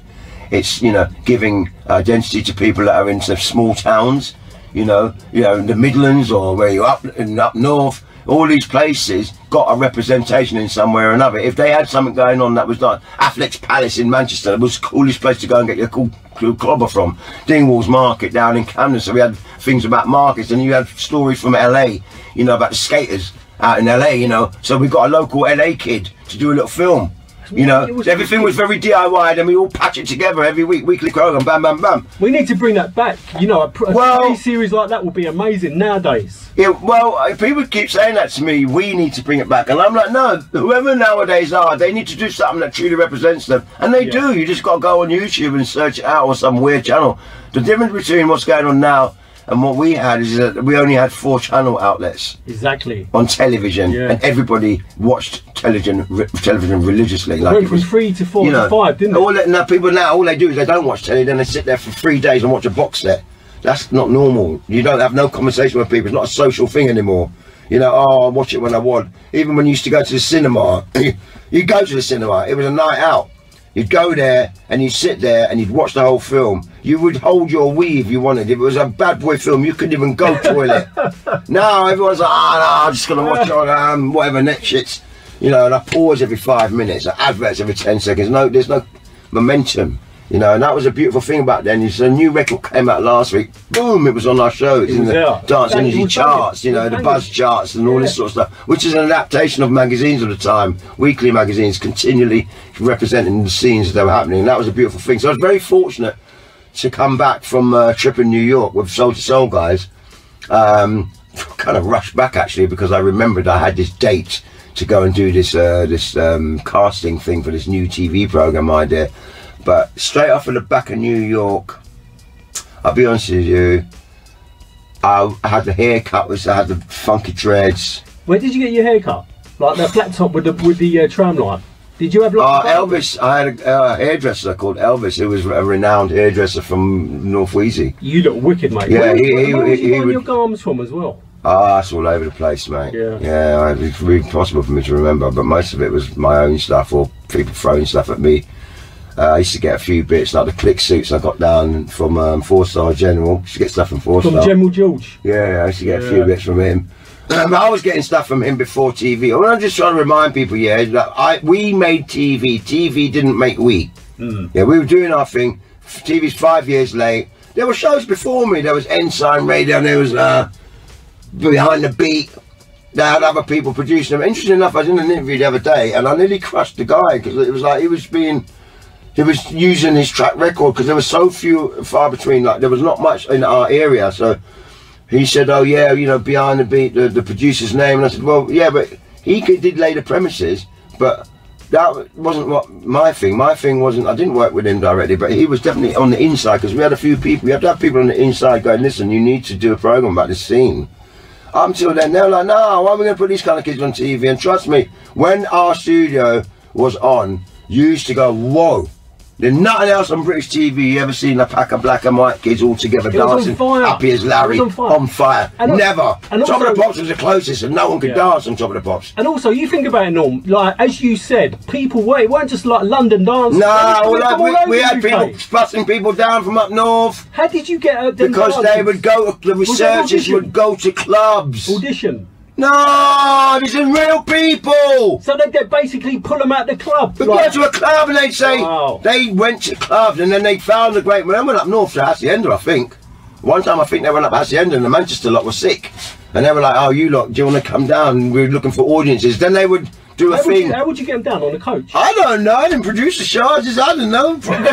Probably, no. Coach. No, I don't think so. It would be a minivan, bro. Minivan. Yeah, the coach. Minivan. Minivan at the most, back coach, or trains. But they would get them down to be part of this national show. Obviously, that's again why the show's so powerful, because it truly represented the nation together. And then there was a realization for people to go, oh, you got people up north that are into the same thing as we're into down in the south, and so we brought the country together. You know, and that's where you're right to say there should be something that unites everyone. But it's a different generation now, and they're online. You know, anyone can be online. We need but can you get a major? I'll tell you who's got it. Big Nasty. He's in a position. He's got it going on. He's got a full-on show series. It has all the acts and the artists that deserve the respect. He has guests, comedians, and he keeps it on a real one. It's a little bit like a Jonathan Ross type of sort of show, but it's also in that same sort of slot. There's nothing wrong with that because that's representing today. So all these new kids, they're like, that's my show. You know, our show was Dance Energy. You know, and that was a long time ago now, but it will always live forever because it was the first of that sort of style of show that was really working with across. I'll tell you what else was really important as well, NORMSKI, was the camera angle shot on the dancers and the acts. Like the people behind the cameras were like wicked. The direction from zooming in on a pair of trainers. Yeah, the direction like from the executive producer was. I said it the other day on radio, and I say it's for you because you deserve it, and you just hit the nail on the head. Was it I remember saying, I don't want any shit camera work. I don't want any shit camera work. I don't want any upskirt shots. And I want to see all the detail. And that's why we always had a bright studio. This is not about anything except seeing the greatness of all these young people, how they dress, the differences, and get close-ups. And if you weren't a good dancer, get out of the fucking studio. That was it. You're not, sorry mate, you can't come on Dance Energy and stand still. So that's what that character that the real McCoy did. Can't stand still ski. And they did a parody of me because I was always that action-packed. But that really is quite a funny thing. Ironically, is that, you know, dance music isn't made to stand still. So, well, I go to clubs sometimes, yeah, and I'm like, why are you here? Why are you all you people here? I know I might sound a bit mean, but sometimes I'm standing there thinking, why are you lot? You've lot been at the bar on. Why don't? And you know, I see people at gigs, not even watching the band. Why are you in here? You're using checking their phones and all go that. home. Yeah. If you and then you got next one. Yeah, you know that beat. You hear that beat there? Yeah, do you know? But you know that rhyme was bitten for bruv. I'm listening to a record and dance. I mean, I need no encyclopedia dissection right now, yeah. But some people they're like, I'm like, bruv, if you want to have a little nanny meeting about something, yeah, let's go and find a sofa after the club's finished. But that's a funny way of going out. Back in the day, when you went out, you raved your ass off. You didn't stop, did you? Non-stop dancing, man will dance in home. Had such a good time, can't stop. Graffiti artists are like, yeah, I'm inspired now. I've got to bomb something. Now the graffiti artists are getting permission to do like illustrations and getting paid money for using it as advertising. I don't mind all that, the professional graffiti artist, but trust me, I do love a bomber who's breaking all the rules, 10 foot or whatever. He's gone upside down in the place, and all them gone crazy. I love that. Edgy. Which is very much what Dance Energy was like. We were taking a lot of risks on television. First TV show I know that had split screen. You know, me talking something there, talking about the chart there, and then we had the ticker tape, information running there, and the line going the other way. And, you know, it was ridiculous, you know, about the amount of information, plus you had sound. The amount of information, we were doing some mad things on TV. But yeah, I remember also producers saying, I don't want my show, any of my shows to look two-dimensional. We're going to make the flat TV look like it's three-dimensional. So we're getting interesting shots, you know, really, and active stuff, you know, and with some great directors, some great producers. I'll tell you that all had great ideas. I'll tell you another thing that made the show as well, Norm, was the artwork on the walls. I mean, it reminded me of like. Do you know what? I remembered her name the other day when I was trying to remember. I can't remember. I think her name was Georgia Ward. It's all beautiful pastel colours. She was brilliant. Her art department. And also, it was like pop art as well. It was like pop art, yeah, like so, and things were really big and really, and it was kind of simple, but it had an identity. That worked. You know, and you know, I mean, cool. You know what? You wouldn't believe this. The other day, at my book launch at the Photographers Gallery, this guy came along, and I met him before, and I was like, oh, I can't believe it. He went like that, and he had a DE Dance Energy fucking studio T-shirt on. Wow. Still got it. 33 years later. Did you sign it? I didn't sign it because he didn't want me to sign it. He didn't ask me to sign it. Yeah. And I saw it again. Maybe I did sign it. Maybe he's got another one. But he came to the launch again for the book launch recently. This was last year. I first saw him at some gig, and he'd come along, and he goes, "Yeah, do you remember me?" And I was like, "Kind of." And I remember. He goes, "Yeah, I remember we." And I went, "Oh my god!" And he just like that. He went like that. And we had one layer and another layer, and I went, "Oh my god!" And I stopped the whole room. I went, "Oh, yeah, everyone, yeah, to the skeezer." He was actually at the Dance Energy studio, and he's got the T-shirt. Then he goes, "Yeah, I brought this along as well." And he pulled along the double cassette album of the Dance Energy cassette. He's still got it, unplayed, brand new, proper fan. Then he pulled out something else. I was like, "Ah, it must have been so important to him that time of his life for him to keep." I love it when people pull out stuff that I've got 1 and 2 things that I've had since 19 God knows when. should be done. But guess what? Things were made differently then, because when I saw that T-shirt, I was like, bruv, have you been keeping in a box or something? Because I've worn this thousands of times. They just don't make them like that for T-shirts we use. I'm like, you're right, everything's made to just fall apart after 3 or 4 washes. Consumer. That's what I like about old school, if you want to call it that. You know, my Olympus here is made of brass. It's a mechanical camera. The only thing electric in it is the light meter, but the rest of it is mechanical, like a Swiss watch. Wow. It don't depend on batteries. Wow. Yeah, it can work without batteries, and that's a madness. And I dropped it. It's been underwater and this and the other. I still got it at home, bro. I got that camera like 1986, 86 or 87 or something. I got that camera. I still got them. I lost one. Bulletproof. But they were made to last. Yeah. Made to last. You know, some of the lenses are a little bit scratched, a bit guffed. Fair enough. You can actually have them all taken apart, repolished and clean. Zueco lenses go for a shed load of money now because, you know, they were made of glass. Everything now is made of plastic. Yeah. You know, which actually, you know, you don't get plastic diamonds, do you? You know, diamond is a special piece of stone. Yeah, and that's what, you know, your equipment should be special. Going back to Dance Energy. Oh yeah. No, like you know, Vass Blackwood, he turned up a little. I mean, you know, Vass was another powerful form of energy. You know, big up Vass. You know, what you got? I'm trying to get him in the cab. So I've been in contact with Vass, but you know, he also brought a lot of that energy. Yeah. Well. What we were doing was we were mimicking sitcoms. So we made a new musical form of sitcom where we had it. We didn't want to have a show that was just like Top of the Pops, that was just stage performances.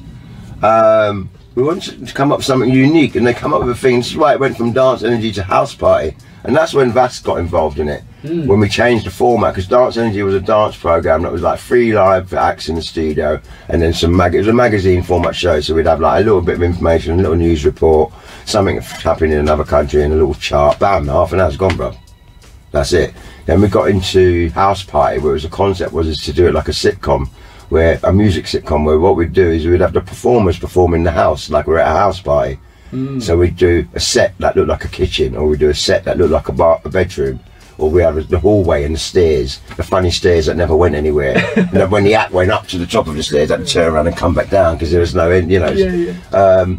And it gave it a feeling of, you know, what it ran with, parallel, which was Fresh Prince of Bel-Air, which was a full-on sitcom, which had its own way of using music in its clever way, but it was all about the culture. And, you know, we had the same thing, but we could specify and go in and just make it the most creative.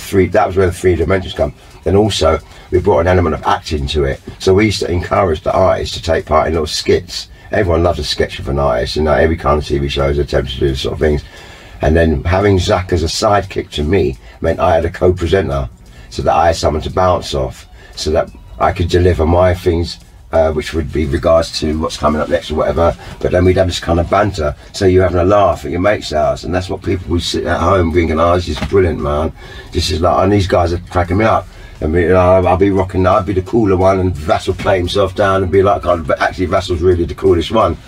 And we had a lot of laughs and did a lot of work together, and you know, and he was brought in specifically. Yeah, I mean, I used to love working with Vass, because we used to do something that we never used to do with Dance Energy, is that we used to go to BBC North Acton, and they just basically had an office there, and we used to go there and we used to rehearse the scenes. We'd block the scenes that we were going to do, and the gags that we'd do, which were all relevant to what was, you know, the script of the show, who was going to be on it, but we tongue-in-cheek and have a laugh of it. You know, I did a sketch with Vass and myself did a sketch with Kylie Minogue. You know, Kylie Minogue is a dance queen, but you know, we took her off the top of the pops and put her into dance, and you gave her some proper cred back, do you know what I mean? And why not? You know, she had a massive hit on that. All the clubbers were playing, all the gay crowd loved her and everything, so why not? But what she was brilliant was where we said, oh, we're going to do a little sketch, and you know, obviously she's done Neighbours, so she's done a little bit of sitcom acting. So we did a funny thing, we were pretending to do karate or kung fu for a laugh, you know what I mean? And she's trying to teach us, and Vass can't get it together, and it was a laugh. TLC, they come, we had a thing where I would let them in the house. I had the front door, welcome everyone to come in. Yeah, you're not coming into the show. Who are you guys? I go, what? Who are you guys? You can't come in there. And then they started with Vass. And Vass was like, I'll get you in the house, I'll get in the house. And I never know, these scenes will cut. So after you see it afterwards, you're like, ah. And then, you know, they get in the house and they bust out and do their song. And that's how we gave some a human side to these epic acts, to bring them out on a level where people could see them as people, not just as superstars. And that's what kind of rubbed off of me and made me look better than I really was, is that we're all on the same level in the house. You know, they were a game for a laugh. You know, we were having a laugh. The record company loved it because it was original. It was a different way of seeing their artists. The audience thought, this is just brilliant. This is absolutely brilliant. When you never even heard the act talk. You ever watched their other shows, you never even heard them talk. They just come up, do this song, go away. And people want to hear. Look at the world now. You know, everyone's just constantly putting their life story up on the socials all the time, making their posts more human, and then putting the flyer after the picture of them at home. Do you know what I mean? This is because people engage with that reality. And I think that's what we kind of had. We had this kind of feeling of, mate, that could be my mate's house. You know. It was such a great show, and you know, you had so many legendary acts. I mean, you had like Third Base was on there. Yeah. And, you know, and there was so many acts that were like, you know, it was a fantastic show. Do you know, I forgot we had Third Base on there in the early series. You're absolutely right. And we had the KRS-One, Run DMC, Moan Love, Hijack. Oh man. There's loads of them. Jazzy, Soul, Karen Wheeler. Oh my God! Well, first TV show that the Prodigy ever did. Wow. They didn't even want to be on Top of the Pops. They actually said, "Nah, it's not for us. We're not doing that." But Dance Energy pops along, and they were like, "Oh, we'll do that." So you know, we had a lot of crazy stuff that was unique to our scene. 100%. I can't remember all the acts that were on it. We had Pet Shop Boys. I remember Pet Shop Boys. I got a great shot in the book actually when we did Run DMC. Were on the show, and we used to do 2 studios. I say 2 shows in 1 studio. So in a studio session, 1 day shoot, we would shoot 6 acts throughout the day, 3 before lunch, and then 3 after lunch. You know, and we'd mix the audience up, so you know you didn't see the same people twice. If you did see the same people twice, they'd change outfit. The really good dancers would change outfit, and we'd push them at the back and put the other ones in the front. It was a very, very low budget TV program, and that's probably another reason why it was so brilliant. Way too much money spent on loads of stuff, and you can't see the goodness of it. It's all covered in crap. And what we had was not enough money, so we had to DIY. I mean, Georgia was in there painting that stuff, making those set things, sticking them on the wall. Really? Yeah, she's in there with like high fluorescent paint and polystyrene. You know, they don't like the word. When the word had it, the word had money. So you see their stuff's been moulded, solid, properly made. You know what I mean? And it looked like it, and you know, it was another grade. Our stuff was like kind of just like really DIY, and that, I think it gave it a real sense of. It gave it an edge, you know. Yeah, and it also made it feel like you felt like, oh, actually, I'm not imposed by what I'm looking at. It was all very much you could be a part of this. This is you know, you get an interactive show, and then people would be like going, I want to be on it. How do I get on it? And then we had the other thing, which was Lift Off, which was actually. When I first wrote the concept for Lift Off, I called it Let Off! Because I was in Jamaica on a trip one time. I had to come, if you've got any ideas, think of ideas of what we could do with the show. And everyone was contributing ideas. And we were always going to have this idea of where you could help new up and coming bands. How could we do it? So we come up with this idea, which was basically Lift Off, where you send in your homemade videos. And people, you know, literally, we're talking VHS way before now. Man, do a homemade video now. It looked like 16mm on the iPhone, you get me? Back then, it was on VHS, proper gritty, Super 8, cine film, gritty as hell, yeah. And you know, and really sweet that people would go out. Now it's mental what people can do with TikTok and all this video making, but that was a great thing because the prize was the best video voted for by the public. So you know, you'd get through, then you get to semi-finals, and whoever won a record deal and a single and a photo shoot with a professional photographer and a photo and a video made of that single by a professional director, you know what I mean? And that, I think we've got 2 successful runs on that with that concept, and a couple of acts got a little chance to get their foot in the industry. So it was very much a program for the people, about the people. You know, back in around kind of 85, 86, 87, 88, 89, you know, house music started to kind of really develop, especially, you know, but like, because with hip hop, it was kind of like, you know, you had like the kind of gangster element of it and all that, where with house music, you was hearing really kind of uplifting music that would kind of unite everybody on the dance floor. Because the gangster stuff didn't come to the 90s anyway. Did you get into the? Did you get into like the house music? Not really. Not really. I wasn't really. You know, bruv. I was into real music and I was into hip hop. When I say real music, I was into live gigs and live bands. So around about those sort of years, you know, house music is an interesting thing because, you know, you have US house, the gospel house. That's the first house I had. And yeah, I did like it, you know, but that wasn't way till later I was into that music. In the 80s, house music, what are you talking about? You know, Chicago house. I heard of it, I knew of it, but I was engrossed into hip hop. The house wasn't from here. The guys that were into the house music were like the people like Paul Trouble Anderson, passed as well, rest in peace. Yeah. The boogie, all them big boogie DJs that are really the first people to bring black American music into the UK. They were way older than me, they were older than me. So to me, I was like, I wasn't even, that wasn't my thing for a while. Then I did get into it eventually, but most of that block from between 1985 to say like 1990, I spent most of that predominantly taking photographs and running around within the hip-hop scene that eventually expanded into jungle, drum and bass. House was definitely around. I wasn't going to Donington and all those raves. You weren't going to the raves? No. Spectrum, Land of Oz? Nah. I know loads of people love all of that. Where I was coming from, I was like, nah. Why do I want to go and get mashed up? What's that all about? I didn't understand that. But, you know, I did go to Heaven. I did go to a couple of those mad, you know, acid house parties, you know, and I met people like, you know, Mr. C, you know, Richard West. Yeah, big up Mr. C. And you know, and there are some great DJs that were, again, slightly ahead of me with regards to being, I wasn't a DJ, bro. Let's get that straight, yeah? The reason why I love DJing is because as a musician that could have regarded himself as a frustrated musician, what I find beautiful about playing music is I feel like an instrumentalist. I feel like I'm actually indulging in what I love. Now, I prefer to play records, and I play a lot of house, and I do play a lot of underground house. But I do remember, and I've got an epic soulful house collection, and I got right into it. But that was not in the 80s, bro. That was like by 1994, 95, I still weren't going to house raves. I was in the jungle now. Yeah, straight out of the back of hip hop, taking those breaks, stretching them, time stretching, you know, speeding them up, two-step break beat. There's no house in that whatsoever. I'm really starting to stand strong about that. Those weren't my scenes back in those days. You know, they were happening. It was all running parallel. And you can't really do everything. You can't be into everything. Well, you can do, but I didn't need to. I had enough going on. I was very happy. When the gangster rap kicked in, that's when I got more into house. Because I'm not into this gangster thing. I'm not into all of this. I'm a give motherfucking, I'm kill you. No, that's not how I was brought up. I'm not into it. That's when I stopped listening to hip hop.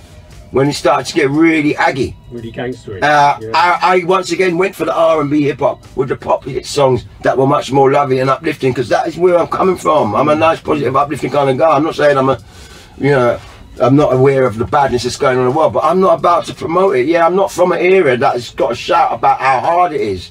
I respect the people that do that, but that doesn't make me feel good. Yeah. Well, I don't listen to them tunes. I'm a bang your ass, I'm a go home to no.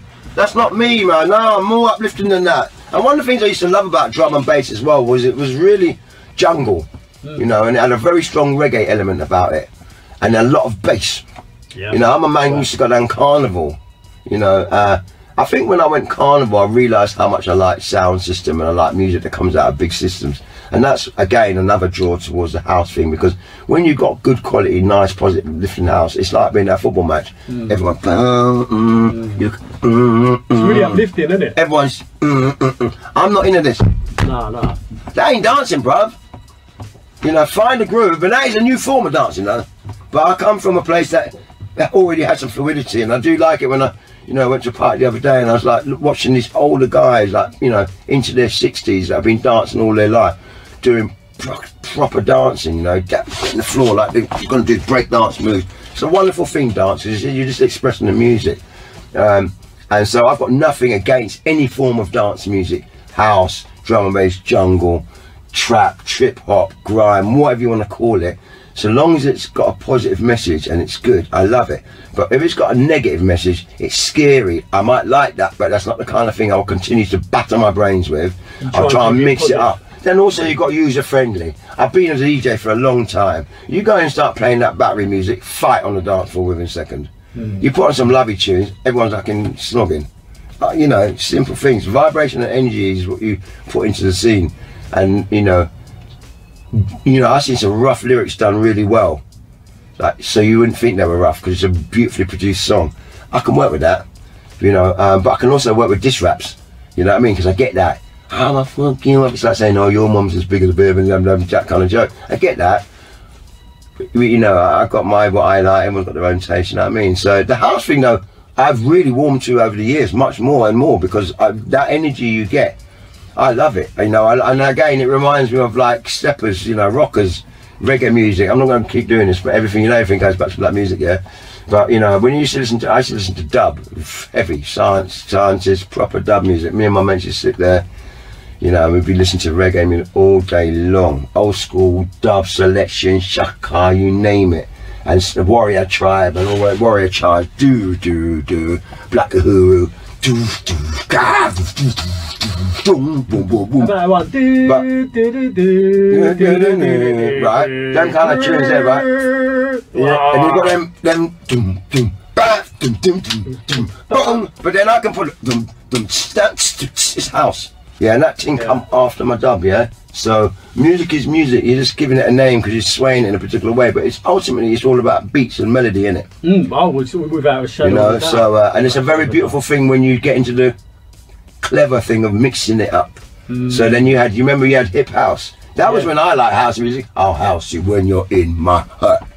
We turn shit up. That's flipping Jungle Brothers. Yeah, that's one of the reasons why I like house music, because we had some really good hip house stuff. Hip house was when they got rappers to rap over house grooves. That's how I discovered house. Hip house, you know, I loved all of that. And there's a lot of stuff, you know, Special Ed and stuff like that. That was some great songs. You can listen to an album and you go, hang on a second, that's actually a house track. It's a hip house thing. That was always working because you had a voice telling you a story. I'd say that's how I was getting into house music as well, with hip house. Yeah, I would say that's how I got into it. Late 80s. And I like that. And then I found that it had a whole world of its own that left everything behind.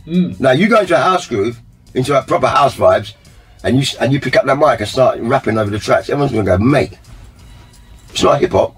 You're not rap. So there's a place. That's what I was saying to you earlier on about, you know, some MCs are amazing because they just touch the mic for a second or two. A second or two. Man, come that man back through.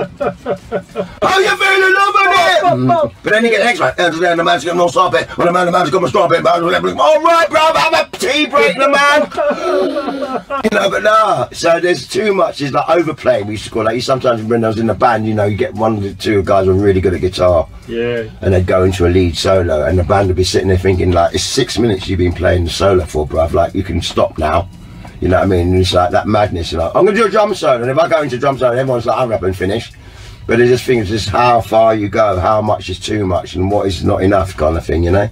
Well, I'll tell you what, Norm, because I know, look, you're burning up in the back, and I know you've got stuff. Listen, you're in the Ultra Cab, so you're going to be burning up. But like, I know you've got to do a couple of more interviews. Oh, so mate, it's like, well, I'll tell you, let's get straight into it. It's all about that, bro. It's all the man with the golden shutter. It's just dropped now, you know. It's a beast. Look at it. How many pages? It's 272 pages. And the quality. Look at the quality. The quality of the. I've got to thank ACC Art Books first of all, because I had the meeting with these publishers a couple of years ago now about creating a book of some of my work, and I met the main man, John Smith, and I really liked him.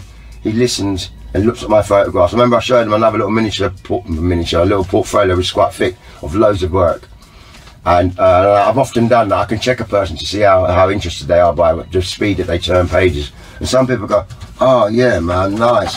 Yeah, oh wow, yeah, I like this. I'm like, stop, give me my book back. Give me my book back now. Why? I go, no, that's not how you look at a book.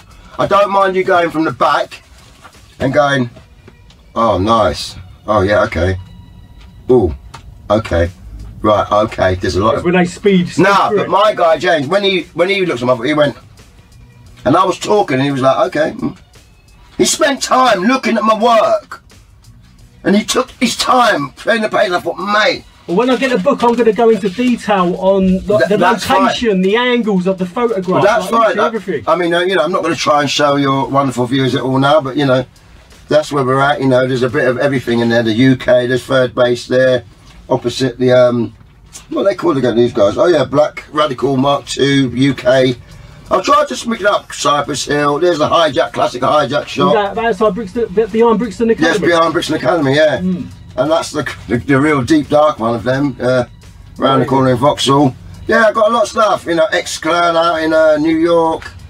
That's that shop, Big Daddy Kane on the tour. But the main thing I was going to say about that was, that's one of the craziest experiences shooting Big Daddy, the Cold Chilling tour, because I was invited onto the tour bus to go to a gig.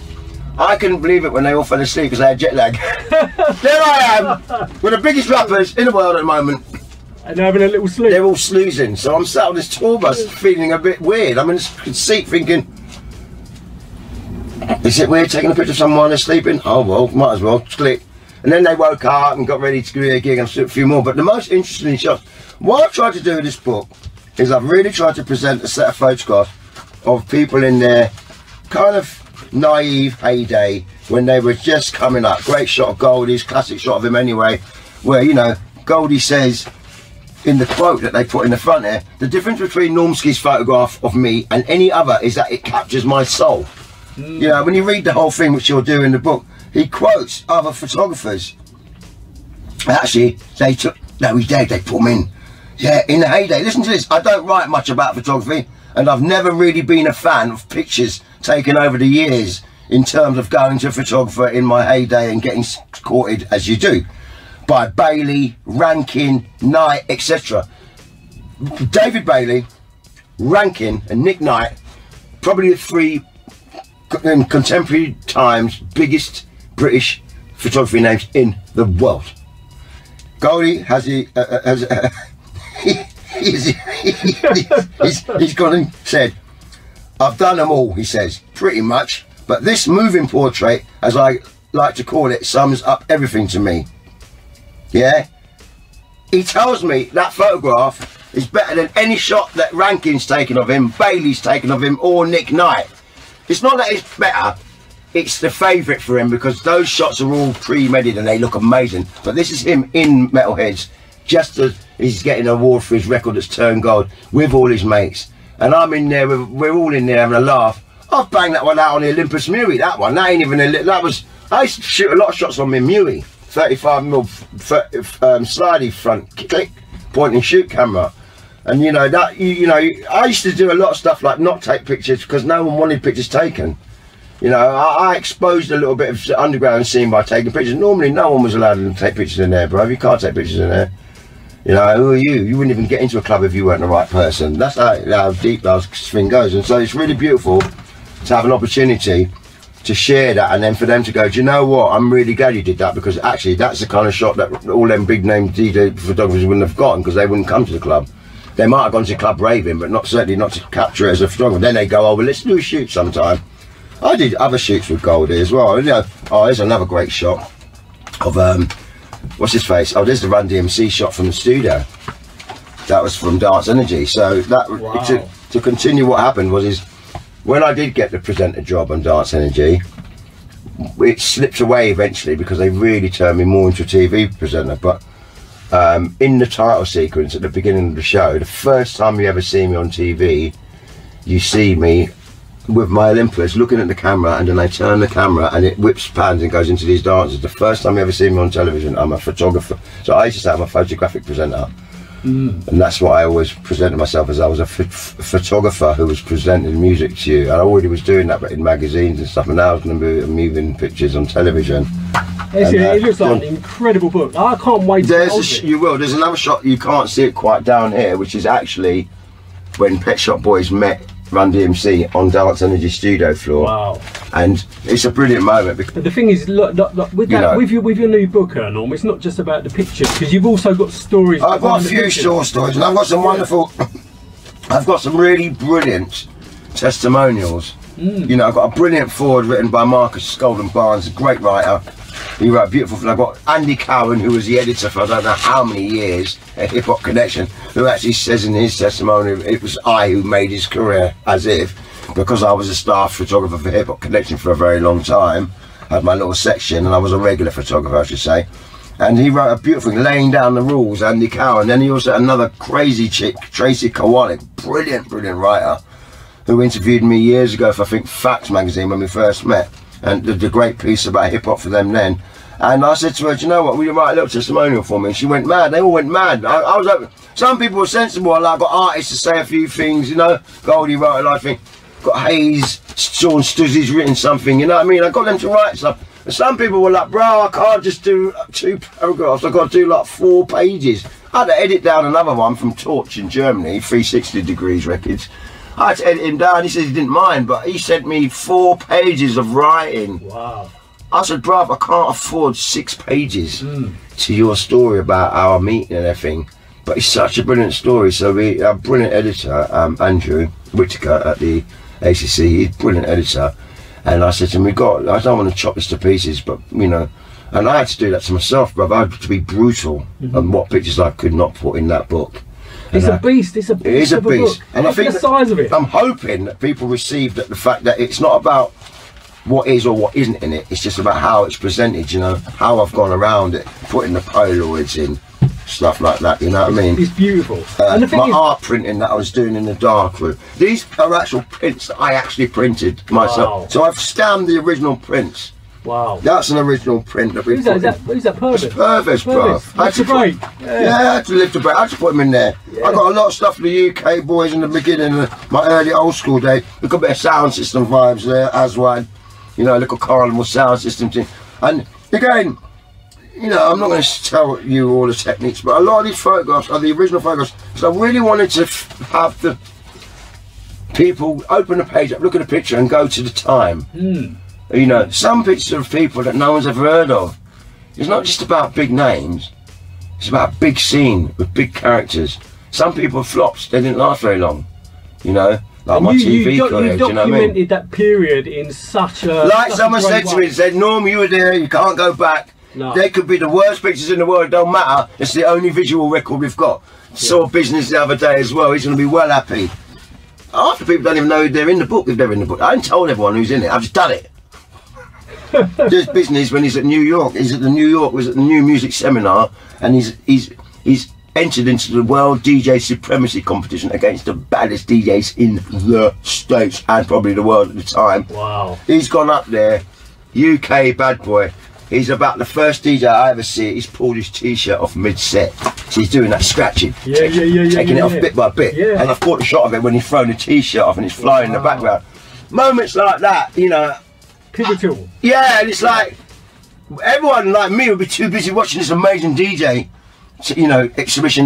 You know, his set because it's visual. You're looking to see what he's doing. Yeah, and you're listening, thinking bad boy, and then you're looking and think, hang on a second, and then you're like, hang on, did he just take his t-shirt off? Oh, heavy. You know, so I'm really hopeful that a lot of people go back to that time. Listen, mate, you should be proud of that book. I'm very proud of it. Who done, look, because I'm in the detail as well, who done the NORMSKI, the lettering? Because that right, so this is the other person that I got to give a lot of credit to. And I'm going to read her name properly because I've tried this before. Wicked font. Mariona Villaros. Wicked font. And she's based in Miami. Right. And she did the design. It's design, and in design we had many Zoom meetings, we had a lot of conversations. I entrusted her with a massive amount of my work. She came up with, we had a long talk about stuff. I left her to do what she does well, a little bit like when you go into a producer's, you know, studio and you do your work, and then you're like, all right, leave it with me, and you go. And then you come back and you're like, oh my days, what have you done? He goes, yeah, well, I just put this there. And you're like, what? That's what my designer did. She come up with some maneuvers. Amazing job. And you know, and she got my feel across. She's done amazing stuff like this. See that? This thing here? Beautiful. She had a clip art that she had put there behind for the beginning of some of these chapters. And I got where it's come from. I hated it because I was like, everything in there that's visual, I have to have created it. So she's like, well, you need to give me something. And I said, well, you've got loads of bits. Just do what you do as a designer. But she's like, no, you can be specific. I want you to be what you want. So I was like, okay, so I took pictures of these bits of my own legs and sarted them and sent them out. She put them in the book. Do you know what I mean? But she also come up with the font. There's about 4 different fonts being used within it. But what I loved about it was I didn't want to make a hip-hop magazine in hardback with all this wild style writing and all this street style. What I was doing was make a high-class, top-end coffee table book, paying the highest respect on a print and publishing level to my culture. So the paper is premium paper, so that you can turn it for years. It's thick. It's got a rubbery plastic sheen, it feels like, but it's deep blacks, properly printed. You know, I mean, it's a photography book, remember, so people are going to spend years. They're going to be spending years. It's quality. Look at that with the fisheye. Yeah, that's that shot I was talking about before with the fisheye. But you know, but we did things like I said, just put single. You know, everyone would put loads. I was like, how are we going to do the book? Because you can't. It's a book. It's always going to be a book. How are you going to? I was like, you know what? It's going to feel like a bit of everyone's book because it's hard not to when it comes to photography. It's all arranged to put your contact sheets down now. It's all right. So I did a minimal amount of that and tried and just give full-page bleed shots. You know what I mean? This is my favourite shot. My first ever hip hop shot. I'm going to show it to you now. I really want you to buy this book, guys. I'm selling it to you now. Anyone watching this, you've got to get this book. NORMSKI, Man with the Golden Shutter. That's the first real hip hop shot I took. 1985, Covent Garden. Yeah, it looks like a war zone. You can see the Covent Garden was nearly broken down and shut down. I've never seen that shot. No one's seen it.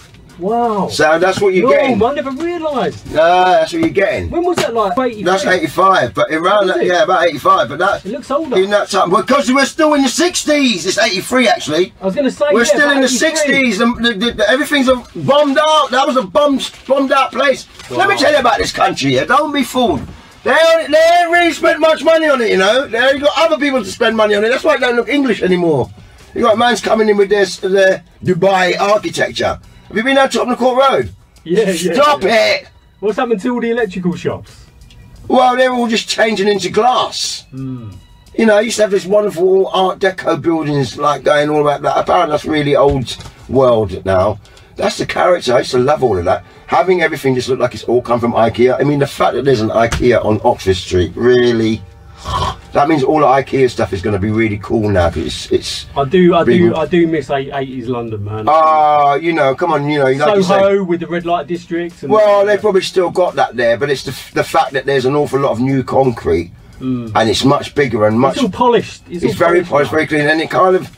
There's no caricature to it, but it's very modern, which to me is, you know, circuit board. Which, you know, and that's one of the things I love about this is it's not digital. It's you know, come on, bruv. She-Rockers with Professor Griff. When he did that little truck of them, but they're at Sappers Bush where they used to go to McDonald's and practice every Saturday and rap and hang out.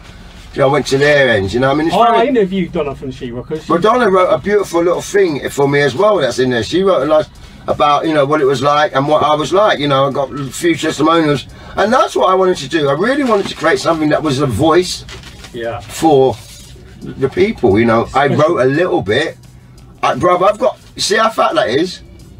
I've got a lot of thick paper, thicker than this. Encyclopedia. It's ridiculous. Oh yeah, I'm going to show you one other thing. Listen, you're weighing my cab down with that in the back. I'm going to show you, well, here's the door stopper, bruv. You could use this when you've got to change your wheel. Yeah. Stop up the car, jack up the car with it. Look at that for quality. Wow. Have a look at that. Look at that. Wow. See the black in the detail. Yeah, that's what I wanted. I wanted a black on black book. That's bulletproof. Yeah. Well, as you say, go back to the well-made, you know, the well-made high quality. That's what I wanted, you know, and I think they did an incredible job. Amazing job. It's taken me about 2 weeks to kind of get like I am now because I was struggling. I was like, every time I picked it up, I was like, oh my God, that's too good. I can't believe it. What have they done here? Have they quality? What have they done? But no, how did they come up with? How did you come up with the name, the man with the golden shot? Well, that was a wicked name. That was easy for me, really, because I was already called the man with the golden shutter as my section in Hip Hop Connection magazine. Oh. I used to have a little paparazzi section, which was where I'd go out and about,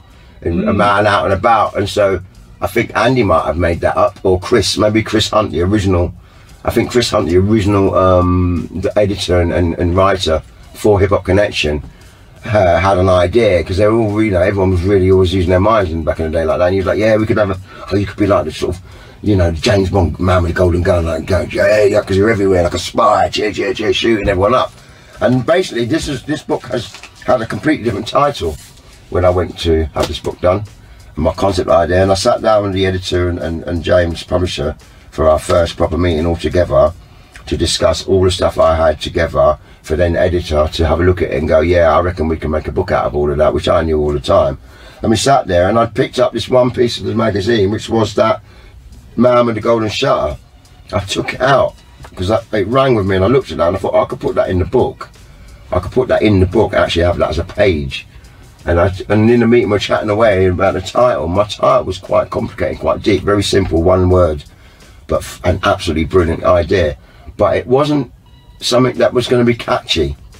When I said, oh yeah, that was another thing, what's that? I goes, oh, that's my old name for the magazine, the feature I used to have in Hiphop Connection magazine. It used to be NORMSKI, Man with the Golden Shutter. And both of them went, oh, and James went, oh, I like that.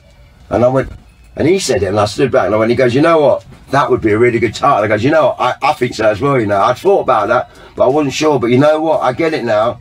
And that I could easily have had the whole logo with the gun, that's a camera, with the whole thing. I could have easily put that on my thing, but I think, no, I'm not going to go too far, but I'm going to go for it, because I do feel like the 001 of UK hip-hop photography. Listen, Norm, you are the man with the golden shutter. And listen, it's been an absolute honour. You can buy it everywhere. How can people buy the book? Bruv, listen, you haven't got one for me. I'm not an independent bookseller. I'm not an independent. That's what I'm saying. I'm not an independent bookseller. Yeah, this is a book that's been put out by a publisher.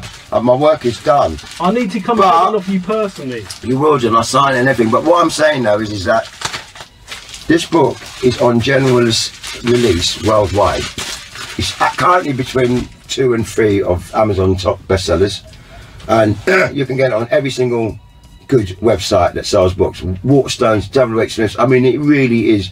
Every time I have a look to see where it's on sale, I go into Google, NORMSKI, Man with Golden Shutter, and there's another 2 or 3 bookshops. It's a hot one, so everyone's going, oh, we'll get that in stock. I need to get one off you, It's that time of the year as well, Christmas coming up. About 1,000 books came out in the last 4 weeks. Book. Anyone watching, get the book. Seriously, get the book. No, it's a defo. You don't have to rush into it, but do sort it out. You know, Prit's got a copy of it, and he's telling me how amazing your book is. And yeah, that's, you know. But I spoke to Prit about something else, and then he found out about the book, and then he got one, and that's why we're talking. So big up Prit, yeah. Big up Prit, big time. He did say that, you know, you mentioned you, and I went, oh yeah, get him to get in touch. We talked about doing it. This is the right time to do it. We spoke about doing it years ago. Yeah, obviously, but this is better. This is the time, man. This is better, yeah. You know, sometimes you got to let the tree grow and let the fruit flipping ripen a couple of years before you start eating it. You know what I mean? And you know, like I say, it creates a lot. It takes a lifetime to create a history to actually have anything interesting to talk about. So it's nice to stand there now and look back at the last 30 odd years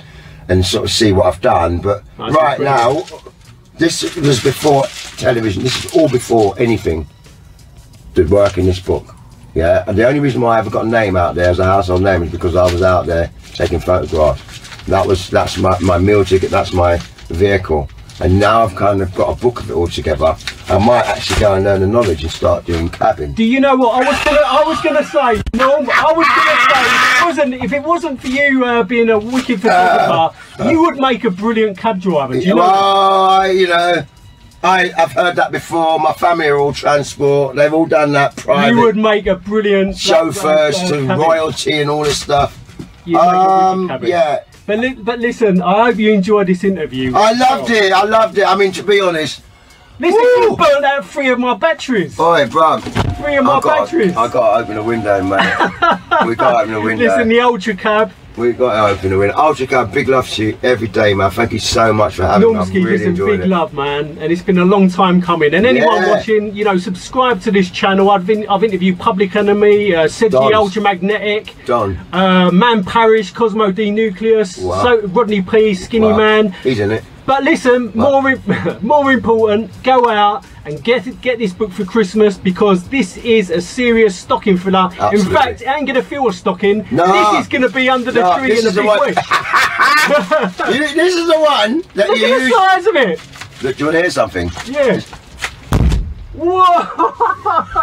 Heavyweight! Yeah, And now I'm with a lightweight business, like heavyweight. Weapon! Listen. A weapon of hip-hop destruction! Listen, NORMSKI, an absolute honour. It's been great, mate. Can I get out now? Peace. Thank you very much. Bye! The doors. I'll unlock the doors.